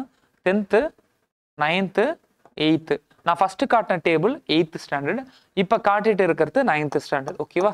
நீங்கள் இந்த 3 புக்கையும் வேர் டு ஸ்டடி கேட்பீங்க இல்லையா, இந்த 3 புக்கையும் நீங்கள் பார்த்தீங்கன்னா 3த்துலேயுமே வந்து என்ன இருக்குது, சவுண்ட் இருக்குது. நீங்கள் வந்து போய் படிச்சுக்கலாம். ஓகேவா? இங்கே வந்து பார்த்தீங்கன்னா திடப்பொருளில் எவ்வளோ வேகம், திரவங்களில் எவ்வளோ வேகம், வாயுக்களில் எவ்வளோ வேகம், நம்ம ஆல்ரெடி சொல்லியாச்சு. திடப்பொருள்னு சொல்லக்கூடிய சாலிட்ல தான் சத்தத்துக்கான வேகம் அதிகமாக இருக்குது அப்படின்றத நம்ம வந்து சொல்லியாச்சு. ஓகே, அடுத்தது இங்கே ஓகே, சத்தம். எஸ், எல்லாமே சத்தம் தானே. நான் பேசுறதும் சத்தம் தான். நீங்கள் அதை கேட்டுட்டு இருக்கீங்களா? Okay, right. அதே நேரத்தில் ஒரு சாங் கேட்குறீங்க, அதுவும் சத்தம் தான். ஓகேவா? பட்டாசு வெடியுது, அதுவும் சத்தம் தான். அந்த சத்தத்துக்கான சில பண்புகள் வந்து இருக்கு இல்லையா? ஸோ அந்த இதெல்லாம் எது போல இருக்கு, அந்த சத்தத்தை இன்னும் ஐடென்டிஃபை பண்ண, எது இரைச்சல், எது சத்தம், எது தேவகானம், எது வந்து நல்ல சாங், அப்படி நம்ம வந்து ஐடென்டிஃபை பண்ணுறதுக்காக இந்த ஒலியோட இன்னும் சில கேரக்டர் வந்து நம்ம வந்து பார்க்க வேண்டியது இருக்குது. அதில் ரொம்ப முக்கியமானது பார்த்தீங்க அப்படின்னா இந்த 3 டிஃப்ரெண்ட்டான ஃபேக்டர். இதை நம்ம வந்து ஃபேக்டராக நம்ம வந்து கன்சிடர் பண்ணலாம். ஒன்று பார்த்தீங்கன்னா வந்து லவுட்னஸ். ஓகேவா? லவுட்னஸ்னால் வந்து இரைச்சல், அது வந்து எவ்வளோ உரப்பாக வந்து கத்துறாங்க அப்படின்றது போல். ரெண்டாவது பார்த்தீங்கன்னா பிச்சு. பிச்சுனா வந்து ஸ்ருதி ஹை பிச்சில் பாடுங்க, இல்லை நீங்கள் இந்த இடத்துல லோ பிச் அப்படின்லாம் சொல்லுவாங்க இல்லையா, தட் இஸ் ஸ்ருதி, பிச்சு. அதுக்கப்புறம் பார்த்தீங்கன்னா வந்து தரம்னா வந்து இங்கே வந்து என்னென்னா குவாலிட்டியை வந்து சொல்கிறாங்க. ஓகேங்களா? டிம்ப்ரே அல்லது குவாலிட்டி அல்லது தரம் எப்படி வேணாலும் சொல்லலாம். இந்த ஒளிச்செறிவுனா வந்து என்னென்னா லவுட்னஸ், நம்ம பேசுகிறதோ இல்லை சொல்கிறதோ கன்வே ஆகிறதோ அது வந்து இனிமையாக இருக்கா இல்லை கத்தி பேசுகிறோமா எப்படி இருக்குது அதை சொல்கிறது தான் இந்த லவுட்னஸ். ஓகேவா? அந்த உரப்பு பண்பு மூலயமா தான் அந்த ஒளியானது இனிமையாக இருக்கா இல்லை அவங்க கத்தி பேசுகிறாங்களா, அதை கேட்கவே பிடிக்கலையா, அதெல்லாம் வந்து இந்த லவுட்னஸ் இல்லை இந்த இன்டென்சிட்டி இந்த ஒரு கேரக்டர் மூலயமா தான் வந்து நமக்கு தெரியும் அப்படின்றத சொல்கிறாங்க. இல்லை நல்லா புரிஞ்சுக்கோங்க, இந்த 2 வேவ் இருக்குங்க. இந்த 2 வேவ்லையும் பார்த்தீங்க அப்படின்னா ஃப்ரீக்வன்சி வந்து ஈக்குவலாக தான் வந்து இருக்குது. நீங்கள் பார்த்த உடனே தெரியுது. ஓகேங்களா? 2 வேவ்லையுமே வந்து ஃப்ரீக்வன்சி தான் வந்து இருக்குது. ஓகேவா? ஆனால் ஃப்ரீக்வன்சி ஈக்குவலாக இருந்தாலும், ஃப்ரீக்வன்சினா என்ன சார், ஒரு செகண்டுக்குள்ளே எத்தனை சைக்கிளை உருவாக்குதோ அதான் ஃப்ரீக்வன்சி. சே 1, 2, அதுக்கப்புறம் 2, 2.5 சம்திங். ஓகேவா?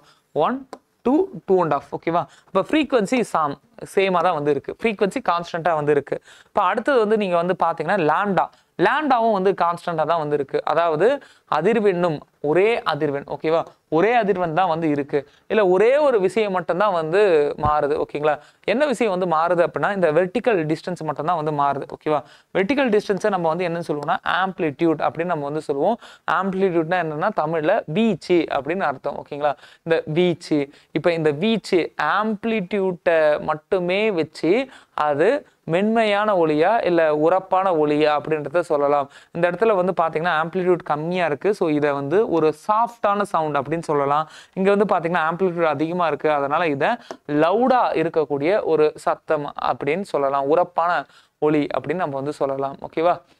ஸோ அடுத்தது வந்து பார்த்தீங்க அப்படின்னா இந்த செறிவு, இந்த லவுட்னஸ் இதெல்லாம் இருக்கு இல்லையா, இந்த லவுட்னஸ் எதெல்லாம் பொறுத்து இருக்குது அப்படின்னா நம்ம எந்த மீடியத்து வழியாக பாடுறோம், காற்றுல நம்ம வந்து பாடுறோமா இல்லை பேசுகிறோமா இல்லை வேற ஏதாவது சாலிடில் வந்து சத்தத்தை வந்து உருவாக்குறோமா.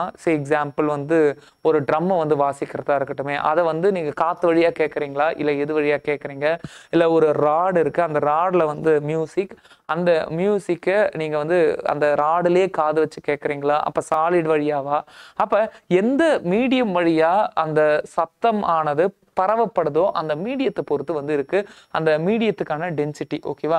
அது மட்டும் இல்லாமல் ஃப்ரீக்வன்சியும் இங்கே வந்து கொஞ்சம் மேஜர் ரோல் வந்து ப்ளே பண்ணுது. ஒளி மூலத்தின் பரப்பு, எந்த சோர்ஸ்லேருந்து சத்தம் வந்து வருதோ அந்த சோர்ஸுக்கான அந்த சர்ஃபேஸ் ஏரியா ரொம்ப முக்கியம். எக்ஸாம்பிள் ஒரு ட்ரம் வாசிக்கிறீங்க அப்படின்னா அது வந்து என்ன எவ்வளோ ஏரியாவில் நீங்கள் வந்து ட்ரம் வாசிக்கிறீங்க அப்படின்றதையும் இங்கே வந்து கொஞ்சம் சொல்கிறாங்க. ஓகேங்களா? இது மட்டும் இல்லாமல் யாரோ ஒரு ஆள் மியூசிக் இன்ஸ்ட்ருமெண்ட் வந்து வாசிக்கிறாங்க, அதுலேருந்து சத்தம் வந்து நமக்கிட்ட வருது, அப்போ சத்தம் வரக்கூடிய அந்த ஒளி மூலம் சொல்லக்கூடிய சோர்ஸுக்கும் நமக்கும் இடையில இருக்கக்கூடிய டிஸ்டன்ஸ். ஓகேவா?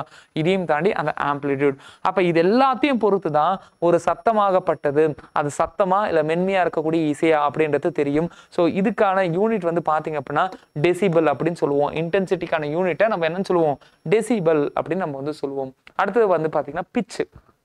ஸோ இங்கே வந்து பிச்சு வந்து என்ன சொல்கிறாங்க அப்படின்னா கனத்ததா அல்லது கீச்சலானதா அப்படின்றத நம்ம வந்து சொல்லணும் அப்படின்னா பிச் மூலியமா தான் வந்து சொல்ல முடியும் அப்படின்றத சொல்றாங்க. கனத்தது கீச்சலானது அப்படின்னா என்னன்னா ஹை பிச்னு சொல்லுவாங்க இல்லையா, அதிக ஸ்ருதி. ஹை பிச் இருக்கக்கூடிய வாய்ஸ் எல்லாமே கீச்சுன்னு தான் வந்து இருக்கும். ஓகேவா? அதே போல லோ பிச் இருக்கக்கூடிய வாய்ஸ் எல்லாமே வந்து கனத்தை தான் வந்து இருக்கும் அப்படின்றது சொல்றாங்க. சரி, எக்ஸாம்பிளா ஒரு 2 மியூசிக்கல் இன்ஸ்ட்ருமெண்ட்டை வந்து நாம் வந்து எடுத்திருக்கோம். 2 மியூசிக்கல் இன்ஸ்ட்ருமெண்ட்லயுமே ஒரே வீச்சு. நம்ம ஆல்ரெடி தெரியும் வீச்சுனா வந்து எந்த டைரக்ஷன் அப்படின்னா இங்க இருக்கக்கூடிய வெர்டிகல் டைரக்ஷன்ஸ், ஆங்கிலத்துல வந்து ஆம்ப்ளிடியூட் அப்படின்னு சொல்றோம். அப்ப ஒரே ஹைட் தான். ஓகேவா? வெர்டிகல் ஹைட் வந்து பாத்தீங்கன்னா ஒரே ஹைட். பட் நீங்க இங்க பாத்தீங்கன்னா தெரியாது. இதுவும் ஒரே ஹைட். ஓகேவா? ஒரே ஹைட்ன்ற மாதிரி நம்ம வந்து வைப்போம். அப்ப 2 இன்ஸ்ட்ருமெண்ட்டுமே ஒரே ஆம்ப்ளிடியூட்டை உருவாக்குற மாதிரி நான் வந்து ரெடி பண்ணி வச்சிருக்கேன். அது மட்டும் இல்லாம வேறுபட்ட ஃப்ரீக்வன்சியை மட்டும் நான் வந்து மாத்துறேன். பீக் வந்து ஓகே, ரெண்டுமே வந்து same peak, but frequency is change. அப்படின்னா என்ன சார்? இது இப்படி போயிட்டு இப்படி போகுதுன்னா இன்னொரு இன்ஸ்ட்ருமெண்ட் அதே மாதிரி இப்படி போகுது, இப்படி வருது, இப்படி போகுது, இப்படி வருது, இப்படி போகுது, இப்படி வருது. அப்ப ரெட் கலர் வந்து ஒரு சைக்கிள்னா இந்த ப்ளூ கலர் பாருங்க 4 சைக்கிள் வந்து போகுது. அப்ப என்ன சொல்றாங்க அப்படின்னா, S the same amplitude but the different frequency. ஓகேவா? அதாவது வேறுபட்ட ஃப்ரீக்வன்சி அப்படி இருக்கு அப்படின்னா கண்டிப்பா இங்க பிச் வந்து மாறுது அப்படின்றத சொல்றாங்க. பிச் வந்து என்ன எப்படி மாறுது அப்படின்றத சொல்றாங்க. ஸோ இந்த இடத்துல உங்களுக்கு நல்லா தெளிவா புரியுது. இந்த ஆம்ப்ளிடியூட்டும் சேம் தான். ஓகேவா? கொஞ்சம் மாத்திக்கோங்க. பட் இந்த ஹை ஃப்ரீக்வன்சி இருக்கக்கூடியதை ஹை பிச்சுன்னு சொல்றாங்க. இதுதான் வந்து கீச்சுன்னு இருக்கும். ஹை ஃப்ரீக்வன்சி அதிகமா வந்து என்ன, அதனால தான் வந்து பெண்களுடைய குரல் வந்து லைட்டா கீச்சுன்னு வந்து இருக்கு. ஓகேவா? அப்ப இது வந்து உங்களுக்கு வந்து புரியுதா? இந்த ஹை ஃப்ரீக்வன்சி வந்து இருக்கு. ஸோ தட் அவங்களுடைய அந்த சுருதி பிச்சும் வந்து ஹை லெவல்ல இருக்கு. ஸோ பிச் வந்து அதிகமா இருக்கு அப்படின்னா கண்டிப்பா கீச்சா இருக்கும். ஓகேவா? கீச்சுன்ற சத்தம் வந்து வரும். ஓகேவா? பிச் வந்து கம்மியா இருக்குன்னா கனத்த ஒரு சத்தம் வந்து வரும். அப்ப பெண் ஆண் குரல் வேறுபாடுக்கு காரணமே வந்து என்ன, இந்த பிச்ன்றதை நம்ம வந்து பாக்குறோம். அடுத்தது வந்து பாத்தீங்கன்னா டோன், தரம். ஓகேவா? இந்த தரம் அல்லது நோட் அல்லது சுரம் இது எல்லாமே வந்து என்னன்னா எந்த அளவு குவாலிட்டியா சவுண்டை வந்து நம்ம வந்து ப்ரொடியூஸ் பண்ணுறோம். த சேம் ஃப்ரீக்வன்சி இருக்கக்கூடிய அந்த சோர்ஸ்லேருந்து வரக்கூடிய அந்த சத்தம் எந்த அளவு குவாலிட்டியாக நம்ம வந்து ப்ரொடியூஸ் பண்ணுறோம் அதை சொல்கிறது தான் வந்து என்னென்னா இந்த தரம் அப்படின்னு சொல்லுவோம், குவாலிட்டி. ஸோ இங்கே பார்த்தீங்கன்னா வந்து ஃபார்முலா, இந்த ஃபார்முலா வந்து போன கிளாஸில் லைட் கிளாஸ்லேயே நம்ம வந்து பார்த்துருக்கோம். இந்த ஃபார்முலா வந்து எதை சொல்லுது அப்படின்னா ஸ்பீடை பொறுத்த வரையும் வந்து டிஸ்டன்ஸ் பை டைமு. அப்போ நமக்கே வந்து தெரியும் டிஸ்டன்ஸை எதில் சொல்லலாம் அப்படின்னா வேவ் லென்த்தில் சொல்லலாம். ஏன்னா இதுதான் வந்து என்ன எக்ஸ் ஆக்சிஸில் இருக்கக்கூடிய டிஸ்டன்ஸ். ஓகேங்களா? டைமை வந்து நம்ம என்ன சொல்லலாம் அப்படின்னா டைம் பீரியடில் சொல்லலாம். டைம் பீரியட்னா என்ன, ஒரு சைக்கிளை ஃபார்ம் பண்ணுறதுக்கு எவ்வளோ டைம் ஆகுதோ அதை தான் நம்ம வந்து என்ன டைம் பீரியட் சொல்லலாம். அப்போ lambda by time period which is equal to வெலாசிட்டின்னு தெரியும். we know very well 1 by time period which is equal to frequency தெரியும். அப்போ வந்து பாருங்க, அப்போ 1 by time which is equal to frequency. அப்போ இதை வந்து நான் வந்து இங்கே வந்து சப்ஸ்டியூட் பண்ணுறேன். லாம்டா பை டைம் இருக்காமா, அப்போ 1 by time அந்த டி இருக்கு இல்லையா 1 by tன்னு. அப்போ இதுக்கு பதிலாக நான் என்ன வந்து சொல்கிறேன்னா லாம்டா இன்டு ஃப்ரீக்வன்சி அப்படின்னு நான் வந்து சொல்லலாம். அப்போ ஃப்ரீக்வன்சி அப்படின்னு சொல்லக்கூடிய அதிர்வெண்ணையும் லாம்டா அப்படின்னு சொல்லக்கூடிய அலைநீளத்தையும் நம்ம வந்து மல்டிப்ளை பண்ணோம் அப்படின்னா நமக்கு வெலாசிட்டி வந்து கிடைக்கும். இதை பேஸ் பண்ணி சம்மும் வந்து கேட்டிருக்காங்க. நீங்கள் வந்து 10வது பாட புத்தகத்திலையும் நம்ம வந்து பார்க்கலாம். Okay, very good. இப்போ இந்த வெலாசிட்டின்னு சொன்னோம் இல்லையா, 310 மீட்டர் பர் செகண்ட் காத்துல ஜென்ரலா. ஓகேவா? அப்ப இந்த வெலாசிட்டின்னு சொல்லக்கூடிய இந்த வேகம் இருக்கு இல்லையா, இது எங்கெங்கெல்லாம் வந்து அதிகமா இருக்கு அப்படின்னு நம்ம வந்து பார்த்தாச்சு. கேஸை கம்பேர் பண்ணும்போது லிக்விட்ல அதிகம், லிக்விட்ல கம்பேர் பண்ணும்போது சாலிட்ல அதிகம். நாம பேசுறது சவுண்ட் வேவை பத்தி. ஓகேவா? இதுவே வந்து லைட் வேவ் அப்படின்னா இது அப்படியே வந்து இன்வெர்ஸ் ஆகும், உல்டாவா மாறிடும். ஓகேவா? சரி, ஓகே. இந்த வெலாசிட்டி சில கேரக்டருக்கு டைரக்ட்லி ப்ரொபோஷனல் ஆகும், சில கேரக்டருக்கு இன்வெர்ஸ்லி ப்ரொபோஷனலாகவும் இருக்கும். இது அடுத்த கொஸ்டின் ஏரியா. சரி, எக்ஸாம்பிளா ஸோ டென்சிட்டி. அப்போ டென்சிட்டிக்கும் வெலாசிட்டிக்கும் எப்படி இருக்கு அப்படின்றத கேட்குறாங்க. ஸோ வாயுக்கள்ல கேஸஸ்ல அந்த டென்சிட்டி இருக்குல்ல, கேஸோடைய டென்சிட்டி இருக்குல்ல, அந்த டென்சிட்டியை பொறுத்து இந்த வெலாசிட்டி எப்படி இருக்கு அப்படின்னா இன்வெர்ஸ்லி ப்ரொபோஷனலா இருக்கு. இன்வெர்ஸ்லி ப்ரொபோஷனல்னா என்ன, 1 by d அப்படின்னு சொல்லுவோம். ஓகேவா? d means density. இதுவும் வந்து என்ன square root of 1 by d அப்படின்னு நம்ம வந்து சொல்லலாம். ஓகேவா? ஸோ அப்போ புரிஞ்சுக்கோங்க, டென்சிட்டி வந்து அதிகமாக இருக்கு, ஸோ தட் வெலாசிட்டி வந்து என்ன கம்மியாக இருக்கு. இது நமக்கே வந்து தெரிஞ்சது தானே. ஓகேவா? டென்சிட்டி இங்கே வந்து என்ன அதிகமாக இருக்கு கேஸ்ல மட்டும் சொல்றாங்க. ஓகேங்களா? பொதுவாக இல்லை, பொதுவாக கிடையாது. வாயுக்கள்ல திசைவேகம் வாயுக்கள்ல மட்டும் வந்து சொல்றாங்க. பொதுவாக சொன்னோம்னா கான்செப்ட் வந்து தப்பா மாறிடும். ஓகேவா? பொதுவாக சொன்னோம் அப்படின்னா கான்செப்ட் வந்து தப்பா மாறிடும். இருக்கிறதுலே வந்து டென்சிட்டி வந்து என்ன அதிகம் வந்து சாலிடு. அப்போ சாலிடில் டென்சிட்டி வந்து அதிகம், ஆனால் சாலிடில் தான் வேகமும் அதிகம். ஓகேவா? வாயுக்களில் டென்சிட்டி கம்மி, ஸோ வேகம் கம்மி. ஆனால் அந்த கேஸ்குள்ளே வந்து பார்த்தீங்கன்னா டென்சிட்டியோட வந்து எப்படி இருக்கு? இன்வெர்ஸ்லி ப்ரொபோஷனலாக இருக்கு அப்படின்றத சொல்கிறாங்க. அப்போ புரிஞ்சுக்கணும். இங்கே ஜென்ரலாக டென்சிட்டி அதிகமாக அதிகமாக, இங்கே ஜென்ரலாக டென்சிட்டி அதிகமாக அதிகமாக வெலாசிட்டி அதிகமாகுது. ஓகேவா? டென்சிட்டி அதிகமாக அதிகமாக வெலாசிட்டி அதிகமாகுது. பட் இங்கே பார்த்தீங்கன்னா டென்சிட்டியோட velocity inversely proportional square root of. அப்போ இங்கே நேர்மாறல் போல வந்து தோற்றமளிக்குது, இங்கே எதிர்மாறல் போல தோற்றமளிக்குது அப்படின்றத புரிஞ்சுக்கணும். ஓகேவா? புரியுதாங்க?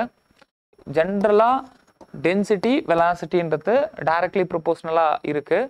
இங்கே வந்து பார்த்தீங்கன்னா அது அப்படியே வந்து உல்டாவாக இருக்குது. எது? கேஸுக்குள்ள நைட்ரஜன், ஆக்சிஜன், அது போல் கேஸுக்குள்ளே நிறைய கேஸஸ் இருக்கு இல்லையா, அந்த கேஸுக்குள்ளே மீத்தேன், ஈத்தேன்.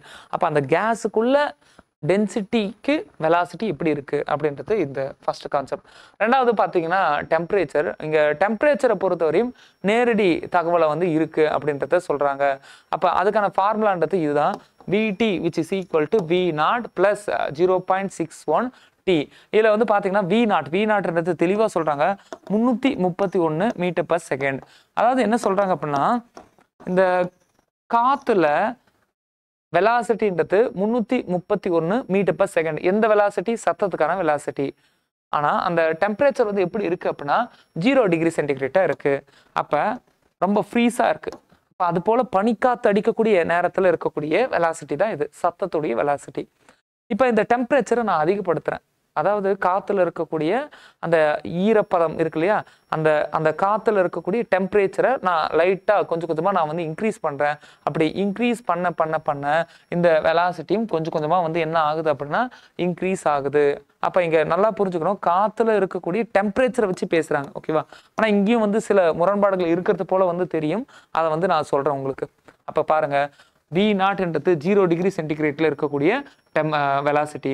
இதுவே வந்து என்ன, டெம்பரேச்சர் அதிகமாக ஆகிட்டே இருக்குன்னா கண்டிப்பாக வெலாசிட்டியும் அதிகமாகிட்டே இருக்கும். டெம்பரேச்சர் எந்த அளவு இன்க்ரீஸ் ஆகுது அப்படின்னா 1 டிகிரி சென்டிகிரேட் இன்க்ரீஸ் ஆகுது. 1 டிகிரி சென்டிகிரேட் இன்க்ரீஸ் ஆனால் வெலாசிட்டி எவ்வளோ இன்க்ரீஸ் ஆகும்? 0.61 மீட்டர் பர் செகண்ட். இந்த அளவு இன்க்ரீஸ் ஆகும் அப்படின்றத சொல்கிறாங்க. அப்போ இந்த டேட்டாஸ் வந்து ரொம்ப முக்கியம். ஓகேவா? அடுத்தது வந்து பார்த்தீங்கன்னா இந்த ஒப்புமை ஈரப்பதம். ஓகேவா? ஈரப்பதம் சார், இங்கே தான் நீங்கள் டெம்பரேச்சரை பற்றி பேசுகிறீங்க. அப்போ இங்கே ஈரப்பதத்தை பற்றி பேசுகிறீங்களே, அப்போ இங்கே வைஸ் வெர்சாவா கான்ட்ரடிக்ஷன் ஆகாதான்னு கேட்டால் லைட்டாக ஆகிற போல தோணும். ஆனால் இங்கே பாருங்கள், காற்றில் ஈரப்பதம், அதாவது ஹியூமிடிட்டி, ரிலேட்டிவ் ஹியூமிடிட்டி அப்படின்னு சொல்லுவாங்க. ஈரப்பதம் எந்த அளவு அந்த காற்று கொஞ்சம் ஈரப்பதத்தோடு வந்து இருக்கோ, அந்த ஈரப்பதம் அதிகமாக இருக்கும் பொழுது, ஈரப்பதம் அதிகமாக இருக்கும்போது வேகம் அதிகமாகுது.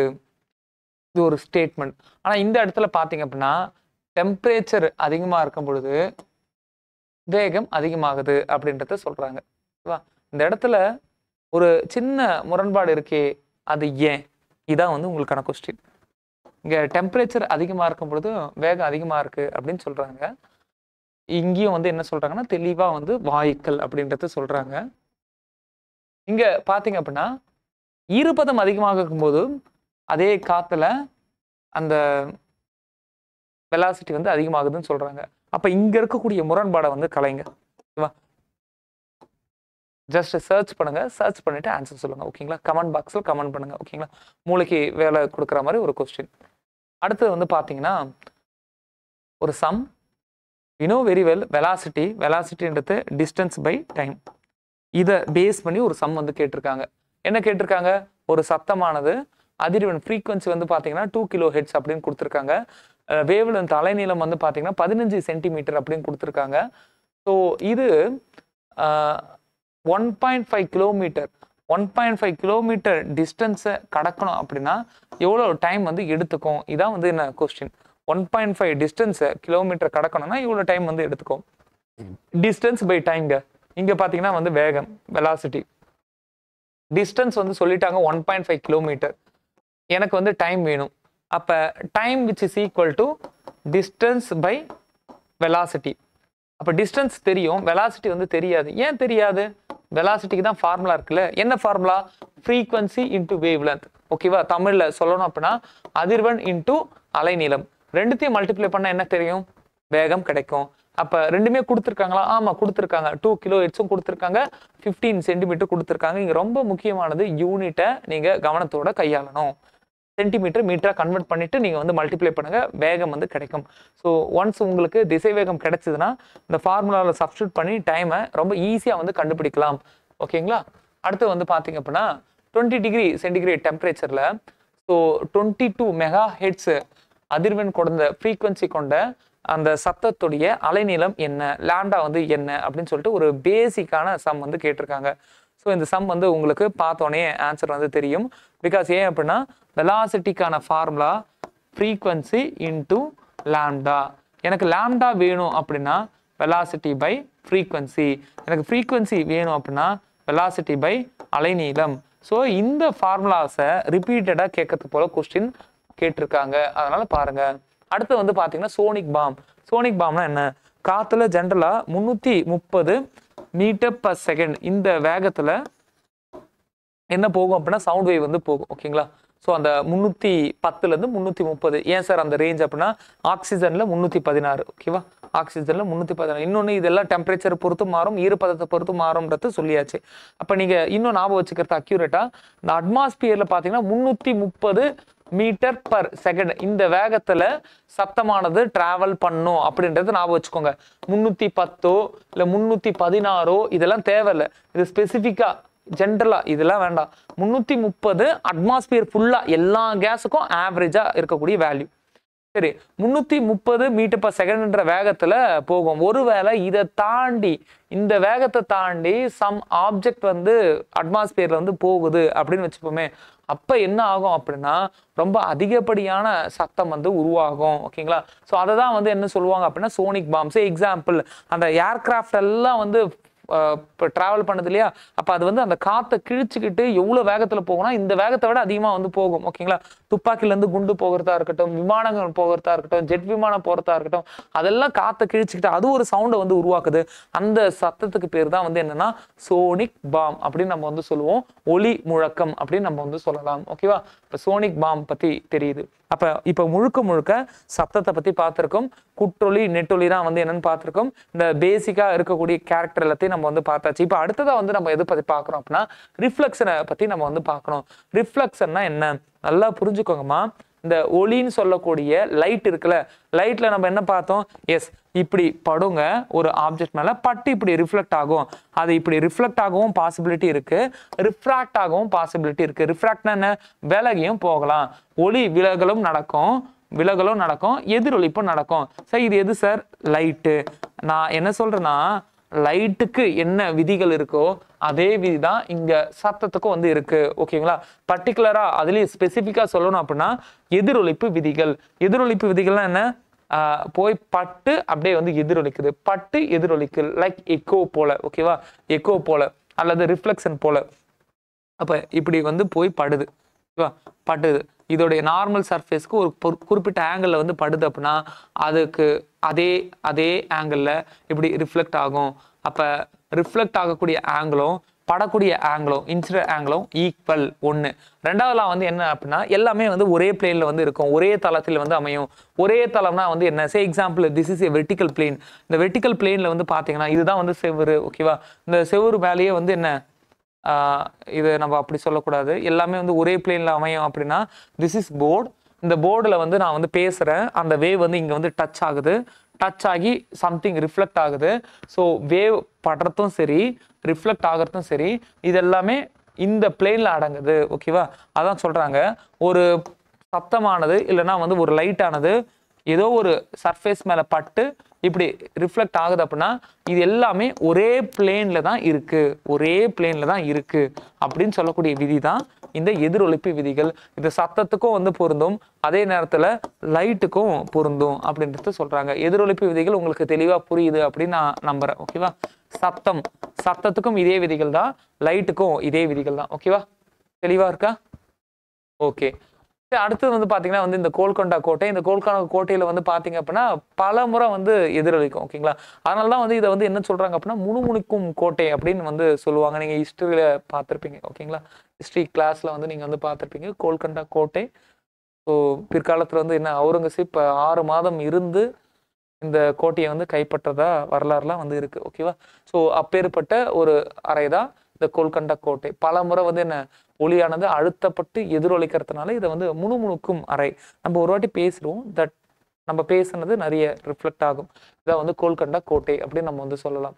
எதிரொலிப்புக்கு தேவையான நிபந்தனைகள் இங்க வந்து தெளிவா சொல்றோம். இந்த எக்கோ இருக்கு இல்லையா, எதிரொலிப்பு, அந்த சத்தம் வந்து போய் நமக்கு ரிட்டர்ன் வந்து கேட்கணும், தெளிவா கேட்கணும் அப்படின்னா அதுக்கு ஒரு பேசிக்கா ஒரே ஒரு விஷயம்தான். ஓகேவா?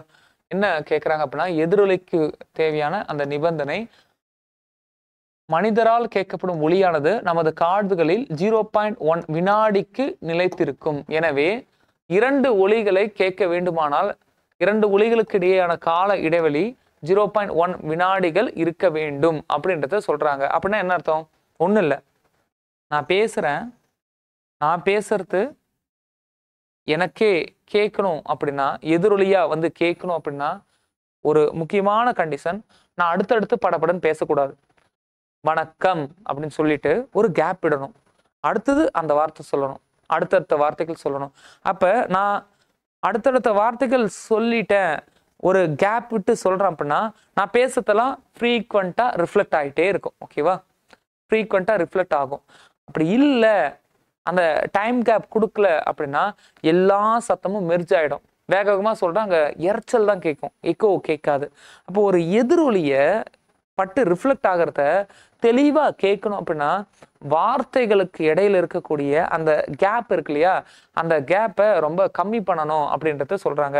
எந்த அளவு கம்மி பண்ணணும் அப்படின்னா, ஸோ 0.1. ஓகேவா? 0.1. இது வந்து என்னன்னா இன்னும் தெளிவாக வந்து சொல்லணும் அப்படின்னா சிம்பிள். நான் வணக்கம் சொல்கிறேன் இல்லையா, நான் வணக்கம் அப்படின்ற ஒரு வார்த்தையை சொல்கிறேன். இந்த வணக்கம் அந்த வாலில் போய் பட்டு எனக்கு ரிஃப்ளெக்ட் ஆகிற டைம் வந்து பார்த்தீங்கன்னா 0.1 செகண்ட். ஓகேவா?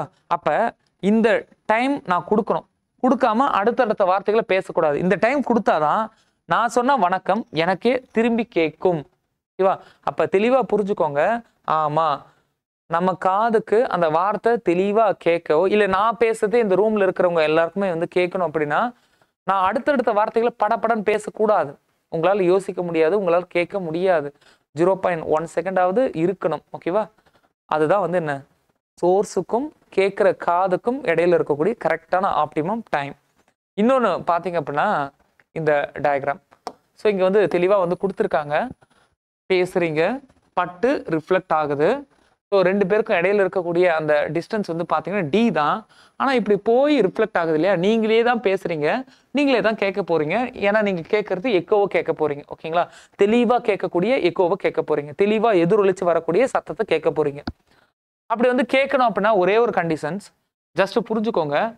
டைம் நீங்கள் பேசுனதும் அந்த வார்த்தை உங்கள் காதில் கேட்கறதுக்கும் இடையில இருக்கிற டைம் கேப் 0.1 செகண்ட். ஓகேவா? எஸ், உங்களுக்கும் அந்த வாலுக்கும் இடையில இருக்கிற டிஸ்டன்ஸ் D. உங்க சத்தம் போய் பட்டு இப்படி ரிஃப்ளெக்ட் ஆகுதா, அப்போ போய் படுறது ஒரு D, ரிஃப்ளெக்ட் ஆகிறது ஒரு D. ஸோ டோட்டல் டிஸ்டன்ஸ் பார்த்தீங்கன்னா 2D divided by time which is equal to velocity. இதில் வந்து பார்த்தீங்கன்னா டைம்கான வேல்யூ 0.1. டைம்கான வேல்யூ 0.1ன்னு தெரியுது, வெலாசிட்டியும் வந்து உங்களுக்கு வந்து தெரியும், எந்த வேகத்தில் சத்தம் வந்து போகுது அப்படின்றது தெரியும். ஜென்ரலாக வந்து 330 அட்மாஸ்பியரில், இங்கே என்ன சொல்கிறாங்க அப்படின்னா எக்ஸாம்பிள் 344 அப்படின்ற ஒரு வேகத்தில் போகுது அப்படின்றத சொல்கிறாங்க. இப்போ 344 இந்த வெலாசிட்டியை இங்கே வந்து என்ன சப்ஸ்டியூட் பண்ணுங்க, 2D which is equal to 34 கிடைக்கும், D which is equal to 17 கிடைக்கும். அடுத்த நிபந்தனை இதுதான். ஆமாம், நீங்கள் பேசுனதை நீங்களே கேட்கணும் அப்படின்னா உங்களுக்கும் அந்த சுவருக்கும் இடையில இருக்கக்கூடிய டிஸ்டன்ஸ் 17 மீட்டராவது இருக்கணும். ஒன்று. ரெண்டாவது பார்த்தீங்கன்னா நீங்கள் பேசிட்டு ஒரு கேப் விடணும், அந்த கேப் 0.1 செகண்ட். நீங்கள் அடுத்தடுத்து பேசுனீங்கன்னா அங்கே இறைச்சல் தான் இருக்கும், எக்கோ நல்லா இருக்காது, அதை கேட்க முடியாது. ஓகேவா? இதுதான் வந்து 2 கண்டிஷன், டிஸ்டன்ஸ் ஒன்று, டைம் ஒன்று. ஓகேங்களா? இதை பேஸ் பண்ணி ஸ்டேட்மெண்ட்டாக கேட்கறதுக்கான பாசிபிலிட்டி வந்து இருக்குது. இந்த எக்கோக்கான நிறைய யூசேஜ் வந்து இருக்குது. ஓகேங்களா? இந்த எதிரொலி இருக்கு இல்லையா, இந்த எக்கோ போய் பட்டு வருது இல்லையா, இதுக்கான யூசேஜ் வந்து எக்கச்சக்கமாக வந்து இருக்கு. எக்ஸாம்பிளா மருத்துவத்துறையிலேயே இது வந்து என்ன பயங்கரமா வந்து இருக்கு. ஓகேவா? ஸோ தாயினுடைய கருப்பையில் இருக்கக்கூடிய குழந்தையுடைய கருவளர்ச்சியை பத்தி நம்ம வந்து பார்க்கலாம். ஓகேவா? ஸோ அல்ட்ராசோனோகிராஃபி அதில் வந்து பார்த்தீங்கன்னா இந்த எக்கோ சிஸ்டம் தான் வந்து யூஸ் ஆகுது அப்படின்றத பார்க்கலாம். இது மட்டும் இல்லாமல் velocity of sound any medium, அதாவது சத்தத்துக்கான வேகம், சாலிட்ல என்ன, லிக்விட்ல என்ன, கேஸ்ல என்ன, அது எல்லாத்தையும் வந்து கண்டுபிடிக்கவே வந்து என்ன எக்கோ தான் வந்து யூஸ் ஆகுது. பிகாஸ் அந்த வேகத்தை கண்டுபிடிக்க ஃபார்முலா இங்கே இருக்குது. ஓகேவா? உங்களுக்கு தெரியும், டிஸ்டன்ஸ் தெரியும், டைம் தெரியும், எவ்வளோ டிஸ்டன்ஸ் அந்த மீடியம் இருக்குது, நீங்கள் சத்தத்தை வந்து எழுப்புறீங்க, போய் எவ்வளோ டைம்குள்ளே ரிட்டர்ன் வருது. அப்போ டிஸ்டன்ஸும் தெரியும், மீடியம் டைமும் தெரியுது அப்படின்னா வெலாசிட்டி கண்டுபிடிச்சிடலாம். அந்த தத்துவம் தான் இங்கேயே இருக்குது. ஓகேவா? அப்போ எக்கோக்கு வந்து என்ன நிறைய பெனிஃபிட் வந்து இருக்குது அப்படின்றத புரிஞ்சுக்கணும். எதிர் முழக்கங்கள். அப்போ எதிர் முழக்கம்னா என்ன சார்? இது வந்து மல்டிபிள் எக்கோ, அதாவது நிறைய இடத்துல அந்த சத்தம் வந்து பட்டு பட்டு பட்டு பட்டு பட்டு நம்ம காதுக்கு வந்தால் எப்படி இருக்கும் அப்படின்றத சொல்கிறது தான் இந்த ரீவைப்ரேஷன் சொல்லக்கூடிய எதிர் முடுக்கம். ஓகேவா? அப்படி வரும்பொழுது நம்முடைய விஷயம் வந்து என்னென்னா கரெக்டாக வந்து கேட்காது. எக்ஸாம்பிள் ஒரு சினிமா மூவி தேட்டர்லாம் வந்து இருக்குது அப்படின்னா, ஒரு ஆடிட்டோரியம்லாம் வந்து இருக்குது அப்படின்னா அங்கே வந்து இந்த ப்ராப்ளம் வந்து வரக்கூடாது. ஓகேவா? அங்கே வந்து என்ன மல்டிபிள், நான் ஒரு ஆள் பேசுகிறேன்னா நிறைய வால் இருக்குது, நிறைய ஸ்ட்ரக்சர் இருந்திருக்கு, எல்லா இடத்துலையும் போய் அந்த சத்தம் வந்து பட்டு பட்டு பட்டு ரிஃப்ளெக்ட் ஆகும்போது அது கரெக்டாக போய் கன்வே ஆகுமான்னு கேட்டால் கன்வே ஆகாது. அதனால தான் வந்து சில ஏற்பாடுகளை வந்து முன்கூட்டியே வந்து செஞ்சிடறாங்க. எங்கே அப்படின்னா இந்த திரையரங்குகள், மற்ற அரங்கங்கள் எல்லாத்தையும் என்னெல்லாம் வந்து செய்கிறாங்க அப்படின்னா, இந்த கலையரங்கம் ஆடிட்டோரியம் மேற்கூரை அது வந்து ஒரு டோம் ஸ்ட்ரக்சரில் வந்து இருக்கணும் அப்படின்றத சொல்கிறாங்க. நிறைய ஸ்க்ரீன் வந்து போட்டிருக்கணும், நிறைய ரெட் மேட் வந்து போட்டிருக்கணும். அந்த அன்வான்டாக இருக்கக்கூடிய அந்த சத்தத்தை இந்த பொருட்கள் எல்லாமே அப்சர்வ் பண்ணணும். அப்போ மல்டிபிள் ரிஃப்ளெக்ஷனை ஒரு சேனலைஸ் பண்ணி வந்து நம்ம வந்து அனுப்பணும். ஓகேங்களா? அப்போ மல்டிபிள் ரிஃப்ளெக்ஷன்ல அன்வான்ட் ரிஃப்ளெக்ஷன்ஸ் எல்லாத்தையும் அப்சர்வ் பண்ணக்கூடிய மெட்டீரியல்ஸ் இதெல்லாம் தான். அந்த ஸ்க்ரீன் துணி போடுறதா இருக்கட்டும், இல்லைன்னா வந்து அந்த மேட்டு போடுறதா இருக்கட்டும், இது எல்லாமே வந்து என்ன ரொம்ப முக்கியமாக நம்ம வந்து பார்க்கலாம். ஓகேவா? ஸோ அடுத்து வந்து பார்த்துக்கலாம். அடுத்து வந்து பார்த்தீங்கன்னா மீ ஒலினா வந்து என்னென்னா, ஆல்ரெடி நம்ம சொன்னது போல் 20,000 ஹிட்ஸை விட அதிகமாக இருக்கக்கூடிய அந்த சத்தம் எல்லாத்தையுமே வந்து மீ ஒலி அப்படின்னு நம்ம வந்து சொல்லுவோம். அல்ட்ராசோனிக் அப்படின்னு நம்ம வந்து சொல்லுவோம். இந்த அல்ட்ராசோனிக்கை வச்சு யாரெல்லாம் வந்து யூஸ் பண்ணுவாங்க, இதையும் பேஸ் பண்ணி கொஸ்டின் வந்து கேட்குறாங்க.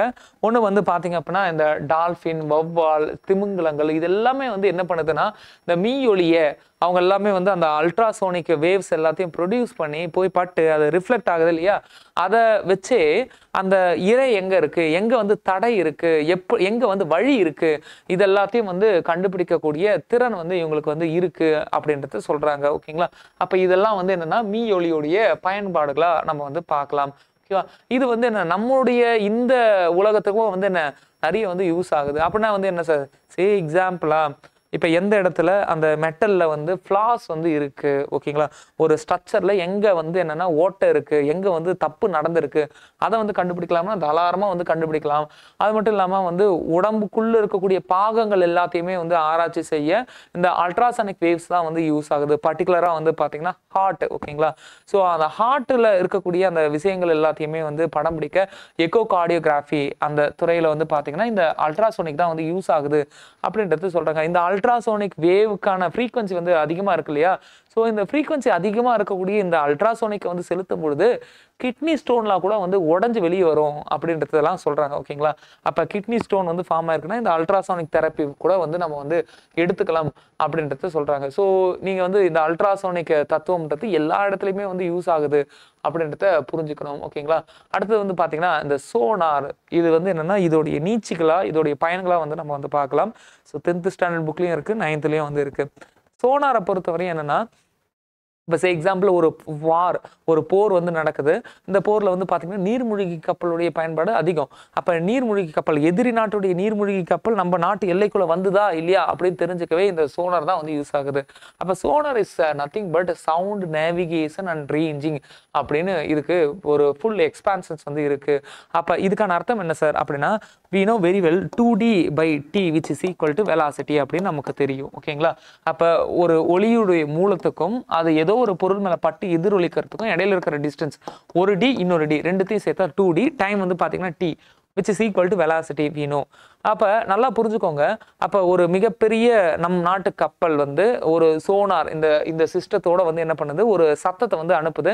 இந்த சத்தம் அந்த கடலுக்குள்ள இருக்கக்கூடிய மிகப்பெரிய தடைகள் வந்து இருக்கு இல்லையா, அந்த தடைகள் மேல பட்டு அப்படியே வந்து ரிஃப்ளெக்ட் ஆகும்போது நமக்கு வந்து தெரிஞ்சிடும், ஆமா அங்க ஒரு தடை இருக்கு, இத்தனை மீட்டர் டிஸ்டன்ஸ்ல அது மூவபிளா இருக்கா இல்லையான்றதெல்லாம் வந்து பார்த்துக்கலாம். அப்ப மூவபிளா இருக்கக்கூடிய தடை இருக்கா, அப்ப எதிரி நாட்டுடைய நீர்மூழ்கி கப்பல் வந்து வந்துருச்சு.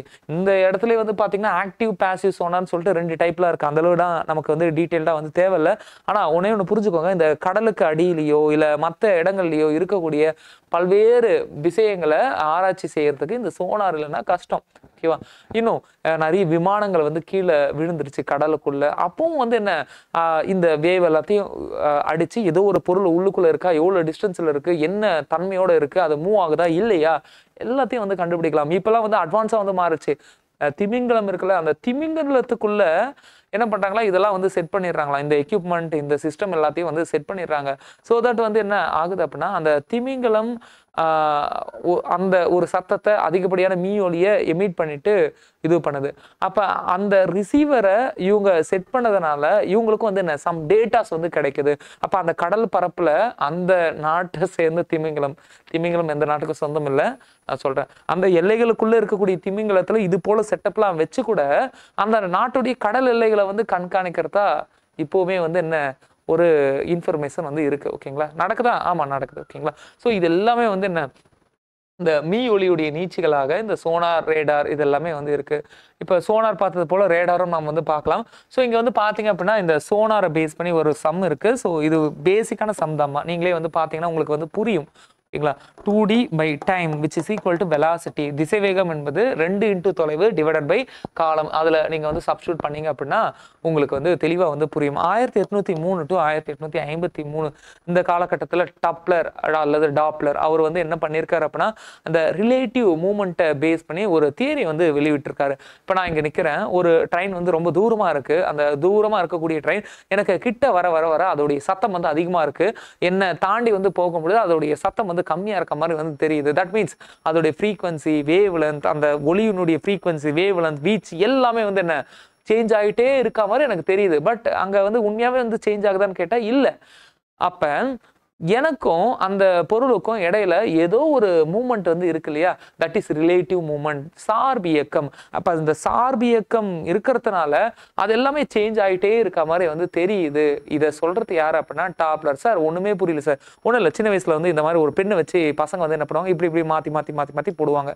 அப்ப இதை மாத்தி பிடிக்கும் பொழுது என்ன ஆகும்னா இந்த பென்சிலே வந்து குட்டி ஆகிற மாதிரி வந்து தெரியும்.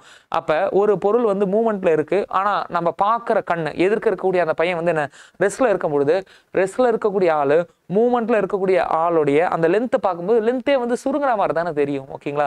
நான் இப்ப பேசுறது வந்து உங்களுக்கு புரியுது இல்லையா? அப்ப அந்த லென்த்தே வந்து சுருங்குற மாதிரி இருக்கு. இதெல்லாம் வந்து நீள குறுக்கம், கால குறுக்கம் அப்படின்னு சொல்லிட்டு ரிலேட்டிவிட்டி தியரி படி 12th ஸ்டாண்டர்ட் பிசிக்ஸ் வந்து நீங்க வந்து பார்த்திருப்பீங்க. ஒன்றும் இல்லைம்மா, சிம்பிள்.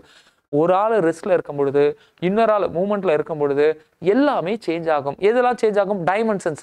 டைமென்ஷன் என்ன? நீளம், அகலம், உயரம். இதை தாண்டி என்ன? காலமும் சேஞ்ச் ஆகும். சார் காலமும் எப்படி சார் சேஞ்ச் ஆகும்? ஒன்றும் இல்லை, நம்ம பூமியில இருக்கோம், ஒளியினுடைய வேகத்துல போகக்கூடிய லைட் ஓகேங்களா, நாட் சவுண்ட், லைட்டுடைய வேகத்துல போகக்கூடிய ஒரு வெஹிக்கல் வந்து ரெடி ஆயிடுச்சு. அந்த லைட்டுடைய வேகத்துல போகக்கூடிய அந்த வெஹிக்கல் நல்லா ஸ்பீடா வந்து போகும் பொழுது காலத்தையும் வந்து ஜெயிச்சிடலாம். டைமும் வந்து என்ன அங்க வெற்றி கொள்ளப்படுது. நீங்க 12th ஸ்டாண்டர்ட் புக்கு போய் பார்க்கும் பொழுது ரொம்ப இன்ட்ரெஸ்டிங்கா வந்து இருக்கும். ஓகேங்களா? ஸோ அவரு எல்லா கேலக்சியும் சுத்திட்டு வரும்பொழுது அவருக்கு வயசே ஆகியிருக்காது. பட் நமக்கு வந்து என்ன ஏஜ்லாம் வந்து ஆகியிருக்கும். அந்த ரிலேட்டிவிட்டி தியரி. அப்ப ஒன்றும் இல்லை, நம்ம பூமியில இருக்கோம், நம்ம அந்த அளவுலாம் ஸ்பீடெல்லாம் சுத்தலை. ஆனா ஒரு ஆள் வந்து என்ன ரொம்ப ஸ்பீடா லைட்டோட ஸ்பீடுக்கு வந்து டிராவல் பண்றாங்க அப்படின்ற பட்சத்துல அந்த மாசே இல்லாம போயிடும். அது வேற விஷயம். ஓகேங்களா? ஆல் த மாஸ், மொத்த மாசமே வந்து ஒரு மாதிரி வந்து ஆகும். அந்த தியரிக்குள்ளே நம்ம வந்து போகல. ஜஸ்ட் இமேஜின் பண்ணுங்க, ஒரு ஆள் நிலையா இருக்கிறத பொறுத்து இன்னொரு ஆள் மூவ் ஆகும் பொழுது இந்த நீளம், காலம், உயரம், அந்த லென்த்து, பிரெத்து, ஹைட்டு, இதை தாண்டி டைம் எல்லாமே சேஞ்ச் ஆகும். அவ்வளவுதான். ஓகேவா? இன்னொன்று, 2 பேருமே மூமெண்ட்ல இருக்காங்க. ஆனா 2 பேரும் ஒரே வேகம் இல்லை, வேற வேற வேகம். ஒரு ஆளை விட இன்னொரு ஆள் வந்து வேகம் அதிகமாக இருக்குன்னா அப்பவும் இது வந்து நடக்கும். ஓகேவா?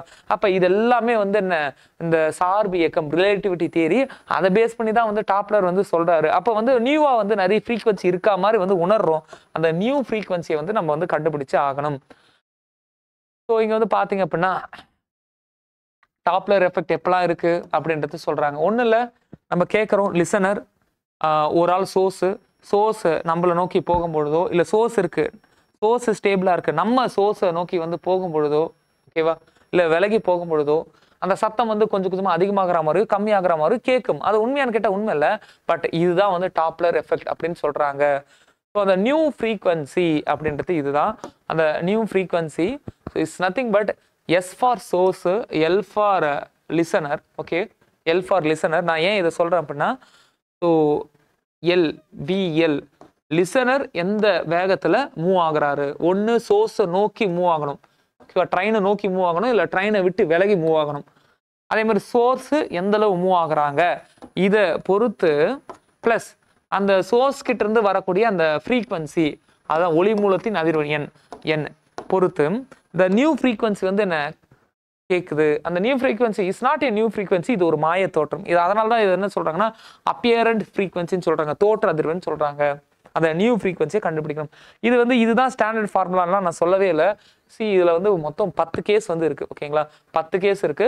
இது 10th ஸ்டாண்டர்ட் புக்ல இருக்கு. இது முக்கியமானு கேட்டாலும் முக்கியம் கிடையாது, பட் டாப்லர் எஃபெக்ட்னா என்னன்றத நீங்க வந்து புரிஞ்சுக்கணும். ஓகேங்களா, மொத்தம் 10 கேஸ் இருக்கு. நான் ஜஸ்ட் வந்து ஒரு 3 கேஸ் தான் வந்து சொல்றேன். இங்க சொல்றது புரியுதா? ஒளி மூலம் சோர்ஸும் கேட்டுனர் லிசனரும் 2 பேருமே வந்து மூவ்மெண்ட்ல இருக்காங்க. 2 பேரும் ஒருவர் நோக்கி நகர்கிறார்கள். லிசனர் அண்ட் சோர்ஸ் 2 பேரும் ஒரு ஆளை பார்த்துக்கிட்டு வராங்க. அப்படின்னா இங்க வந்து பாருங்களேன், என்ன நமக்கு வந்து கிடைக்குது, டிஸ்டன்ஸ் குறையுது. ஸோ தட் உண்மையாவே அந்த சத்தம் வந்து ஒரு ஃப்ரீக்வெண்ட்ல வரும். ஆனா நமக்கு அந்த ஃப்ரீக்வெண்ட் ரியலான ஃப்ரீக்வன்சியை விட அதிகமா இருக்க மாதிரி கேட்கும். தட் என் வேல்யூவை கம்பேர் பண்ணும்போது என் டேஸ் புதுசா இருக்கிற ஃப்ரீக்வன்சி அதிகமா இருக்க மாதிரி தெரியும். இது போல நிறைய இன்ஃபரன்ஸ் வந்து கொடுத்துருக்காங்க. இது செல்ஃப் ரீடபிள் தான். ஓகேவா? டாப்லர் எஃபெக்ட் எப்போ ஒர்க் ஆகாது, 2 சோர்ஸும் ஸ்டேபிளா இருக்கு, 2மே மூவ் ஆகல, ஒர்க் ஆகாது. ரிலேட்டிவிட்டி இல்லையே, நானும் இருக்கேன் நீங்களும், ரிலேட்டிவிட்டி இல்லை. 2 பேரும் ஒரே மாதிரி போறாங்க, ரிலேட்டிவிட்டி இல்லை. சில நேரங்களில் நீங்க வந்து பார்த்துருப்பீங்க, 2 பேரும் ஒரே வேகத்துல சைக்கிள் ஓட்டின்னு பேசிட்டே போவாங்க, ரிலேட்டிவிட்டி நோ, ரிலேட்டிவிட்டி இல்லை. அப்ப நான் பேசுறதும் நீங்க பேசுறது கிளியரா கேட்கும். ஒரு ஆள் பைக்ல போயிட்டு ஒரு ஆள் நடந்து போயிட்டு, அப்ப அங்க ரிலேட்டிவிட்டி இருக்கு. இன்னொன்னு, நான் இங்க இருக்கேன், என்னை சுத்தி வந்து என்ன ஒரு சர்க்கிள், அந்த சர்க்கிள்ல ஒரு ட்ரெயின் வந்து சுத்துது, அப்ப ரிலேட்டிவிட்டி இருக்குமா? இருக்காது. ஏன்னா ரேடியஸ் இஸ் கான்ஸ்டன்ட்ல. ஓகேவா? அப்ப ரிலேட்டிவிட்டி எந்தெந்த நேரத்துல ஒர்க் ஆகாதுன்றத சொல்றாங்க. தட் மீன்ஸ் டாப்லர் எஃபெக்ட் எந்தெந்த நேரத்துல ஒர்க் அவுட் ஆகாது அப்படின்றத சொல்றாங்க. ஓகேங்களா? ஸோ இதுக்கப்புறம் வந்து இதுக்கான பயன்கள் வந்து ரொம்ப முக்கியம். இந்த பயன்கள்ல வந்து பாத்தீங்க அப்படின்னா வெஹிக்கிளுடைய ஸ்பீடை கண்டுபிடிக்க யூஸ் ஆகுது ஒன்று. 2வது வந்து பாத்தீங்க அப்படின்னா ஒரு மூன் இருக்கு அப்படின்னா அந்த மூனுக்கான, இல்லை ஒரு சேட்டலைட் இருக்கு அப்படின்னா ஒரு சேட்டலைட்டுக்கான டிஸ்டன்ஸை கண்டுபிடிக்க யூஸ் ஆகுது. ஓகேங்களா? டிஸ்டன்ஸ் இஸ் நத்திங் பட் இதுதான் வந்து பூமி. இந்த பூமிக்கு மேலே வந்து ஆர்பிட்டாலில் வந்து என்னன்னா சேட்டலைட் வந்து சுத்தும். இந்த சேட்டலைட்டுக்கும் பூமிக்கும் இடையில இருக்கக்கூடிய டிஸ்டன்ஸ். ஓகேங்களா? இது எல்லாமே வந்து என்ன டாப்லர் எஃபெக்டை பேஸ் பண்ணி நம்ம வந்து யூஸ் பண்ணலாம். ஸோ சோனார் பற்றி நம்ம இப்போ தான் பார்த்தோம். சோனார் ஆல்சோ டாப்லர் எஃபெக்ட் தான். ஓகேங்களா? அந்த ரிலேட்டிவ் ஸ்பீடு, என்னுடைய கப்பல் மூவ் ஆகிட்டு இருக்கு, நீர்மூழ்கி கப்பலும் மூவ் ஆகிட்டு இருக்கு, எனக்கும் நீர்மூழ்கி கப்பலுக்கும் இடையில இருக்கக்கூடிய அந்த வித்தியாசம் இருக்குல்ல, இதுவும் வந்து என்ன, அதுதான் வந்து சோனார். இதுதான் வந்து ரிலேட்டிவிட்டி. அடுத்து வந்து பாத்தீங்கன்னா ரேடார். நம்ம இங்க இருக்கோம், ஒரு ஃபிளைட் வந்து மூவ் ஆயிட்டு இருக்கு, ரேடியோ வேவை இங்க இருந்து ஃபிளைட் நோக்கி அனுப்புறோம், தட் இஸ் ரிட்டர்ன். ஓகேவா? அப்ப அது வந்து கம்பேக் ஆகுது அப்படின்னா அப்ப நமக்கும் அந்த ஃபிளைட்டுக்கும் இடையில இருக்கக்கூடிய distance 2d divided by time which is equal to velocity. So frequency is changing. அப்போ ரேடார், சோனார் இது எல்லாமே வந்து one of the best example அப்படின்றத சொல்லலாம். ஸோ கிளாஸ் ஒரு நீண்ட வகுப்பு வந்து முடியுது. நினைவில் கொள்க அப்படின்னு சொல்லிட்டு 10th standard, 9th standard, 8th standard 3 புக்லையும் இருக்கு. அதில் இருக்கக்கூடிய பாயிண்ட் பார்த்தாலே ஏதாவது ஒரு கொஸ்டின் வந்து அட்டன் பண்ணிடலாம். ரொம்ப சிம்பிளாக வந்து இருக்கும். கண்டிப்பாக ஒளி பரவும் போது ஆற்றல் மட்டுமே பரவுது, ஊடகத்தில் உள்ள துகள்கள் நகர்வது இல்லை. அதுக்கு தான் வந்து பெஸ்ட் எக்ஸாம்பிள். அந்த அலைகள் வந்து போகும்போது பேப்பர் மூவ் ஆகுது, தட் இஸ் எனர்ஜி வந்து டிரான்ஸ்ஃபர் ஆகுது. அந்த தண்ணிக்கான மாலிகுலே வந்து போகல, இப்படி மேலே ஏறும் கீழே இருக்கும், மேலே ஏறும் கீழே இருக்கும், தட் எனர்ஜி மட்டுமே வந்து டிரான்ஸ்ஃபர் ஆகுது. இது one of the best point அப்படின்னு நான் சொல்லுவேன். ஓகேங்களா. அடுத்து வந்து பார்த்தீங்கன்னா ஒளியானது நெருக்கம் நெகிழ்வு அப்படின்னு சொல்லக்கூடிய கம்ப்ரஷன் ராரிஃப்ராக்ஷன்ஸ் இந்த ரேஞ்சில் தான் வந்து போகும். இது எல்லாமே வந்து நெட்டலைகள். ஓகேவா. சத்தம் எல்லாமே வந்து என்ன லாங்கிடியூட்னல் வேவ்ல வந்து போகுது. ஸோ இந்த சத்தத்தை ஒரு பொருள் வைப்ரேட் ஆச்சுன்னா சத்தம் வந்து உருவாகும், அதையும் வந்து சொல்றாங்க. லாம்டா ஃப்ரீக்வன்சி இது எல்லாத்துக்கும் இடையில இருக்கக்கூடிய ரிலேஷன்ஷிப்பை பேஸ் பண்ணி வந்து சொல்றாங்க. அது மட்டும் இல்லாம ஊடகத்துடைய வெப்பநிலையை சார்ந்தது, டெம்பரேச்சரை பொறுத்து தான் வெலாசிட்டி இருக்கு, ஈரப்பதத்தை பொறுத்து தான் வெலாசிட்டி இருக்கு. ரெண்டுத்துக்கும் இடையில ஒரு முரண் இருக்கிறது போல தெரியுது இல்லையா, அதை சர்ச் பண்ணி நீங்க வந்து டைப் பண்ணுங்க, உங்களுக்கு புரிஞ்ச வார்த்தைகளையே டைப் பண்ணுங்க. இதையும் தாண்டி டென்சிட்டியை பொறுத்தும் இந்த வெலாசிட்டி வந்து இன்வெர்ஸ்லி ப்ரொபோஷனல்ல இருக்கு காத்துக்குள்ள, அப்படி நம்ம வந்து பார்த்தோம். ஓகேங்களா. ஸோ அடுத்தது வந்து பார்த்தீங்கன்னா இங்க வந்து பார்த்தீங்க அப்படின்னா இந்த ஒளி எதிரொலிப்பு விதைகள் எல்லாமே வந்து ஒரே பிளேன்ல தான் வந்து இருக்கும் அப்படின்றத சொல்றாங்க. ஸோ நமக்கு கிளியரா வந்து எக்கோ கேட்கணும் அப்படின்னா 0.1 செகண்ட் கேப் வந்து இருக்கணும், 17.2 மீட்டர் டிஸ்டன்ஸ் வந்து இருக்கணும் அப்படின்றத சொல்றாங்க. பன்முனை எதிரொலிப்பு, அதாவது என்னன்னா மல்டிபிள் ரீவேபரேஷன்ஸ் அப்படின்னு சொல்லுவாங்க இல்லையா, அந்த இடத்துல அந்த ஒளியினுடைய கேட்டல் நீடித்து இருக்கும் தன்மை வந்து எதிர்முழக்கம், அந்த டெக்னிக்கல் டேர்ம் வந்து சொல்றாங்க. ரீவைப்ரேஷனா என்ன அப்படின்ற டெக்னிக்கல் டேர்ம் வந்து சொல்றாங்க. ஸோ 20,000 ஹெட்ஸ் வரை நம்மளால வந்து கேட்க முடியும் அப்படின்றத சொல்றாங்க. ஸோ இதை விட அதிகமாக இருக்கக்கூடியதை நம்ம வந்து மீ ஒலி அப்படின்னு நம்ம வந்து சொல்றோம். ஸோ அந்த மீ ஒலியிலுடைய அந்த நீட்சிகளாக நம்ம வந்து என்ன பண்றோம், Doppler effect. Doppler எஃபெக்ட்ல best important பயன்கள் பார்த்தீங்கன்னா இந்த சோனார், ரேடார் இது எல்லாமே வந்து இருக்கு. ஓகேங்களா. ஸோ வவ்வால்லாம் வந்து எப்படி போகுது, இது எல்லாமே வந்து என்னன்னா கொஸ்டின் ஏரியா தான். ரொம்ப பேசிக்கான ஒரு சாப்டர். நீங்க லைட்டை புரிஞ்சு படிச்சிருந்தீங்க அப்படின்னா இந்த சவுண்ட் வந்து ரொம்ப ஈஸி. ஓகேங்களா. நோக்கம் ஆப்புக்கான லிங்க் வந்து டிஸ்கிரிப்ஷனில் இருக்குது, அந்த லிங்க்கை வந்து டச் பண்ணி ஆப்பை வந்து இன்ஸ்டால் பண்ணி வச்சுக்கோங்க. ஸோ தட் வீக்லி ஒன்ஸ் நடக்கக்கூடிய டெஸ்ட்டு டிஸ்கஷன் எல்லாத்தையும் உங்களால் கரெக்டாக வந்து அட்டன் பண்ண முடியும். கண்டினியூஸாக வந்து ப்ரிப்பேர் பண்ணிகிட்டே இருங்க. All the best. தேங்க்யூ.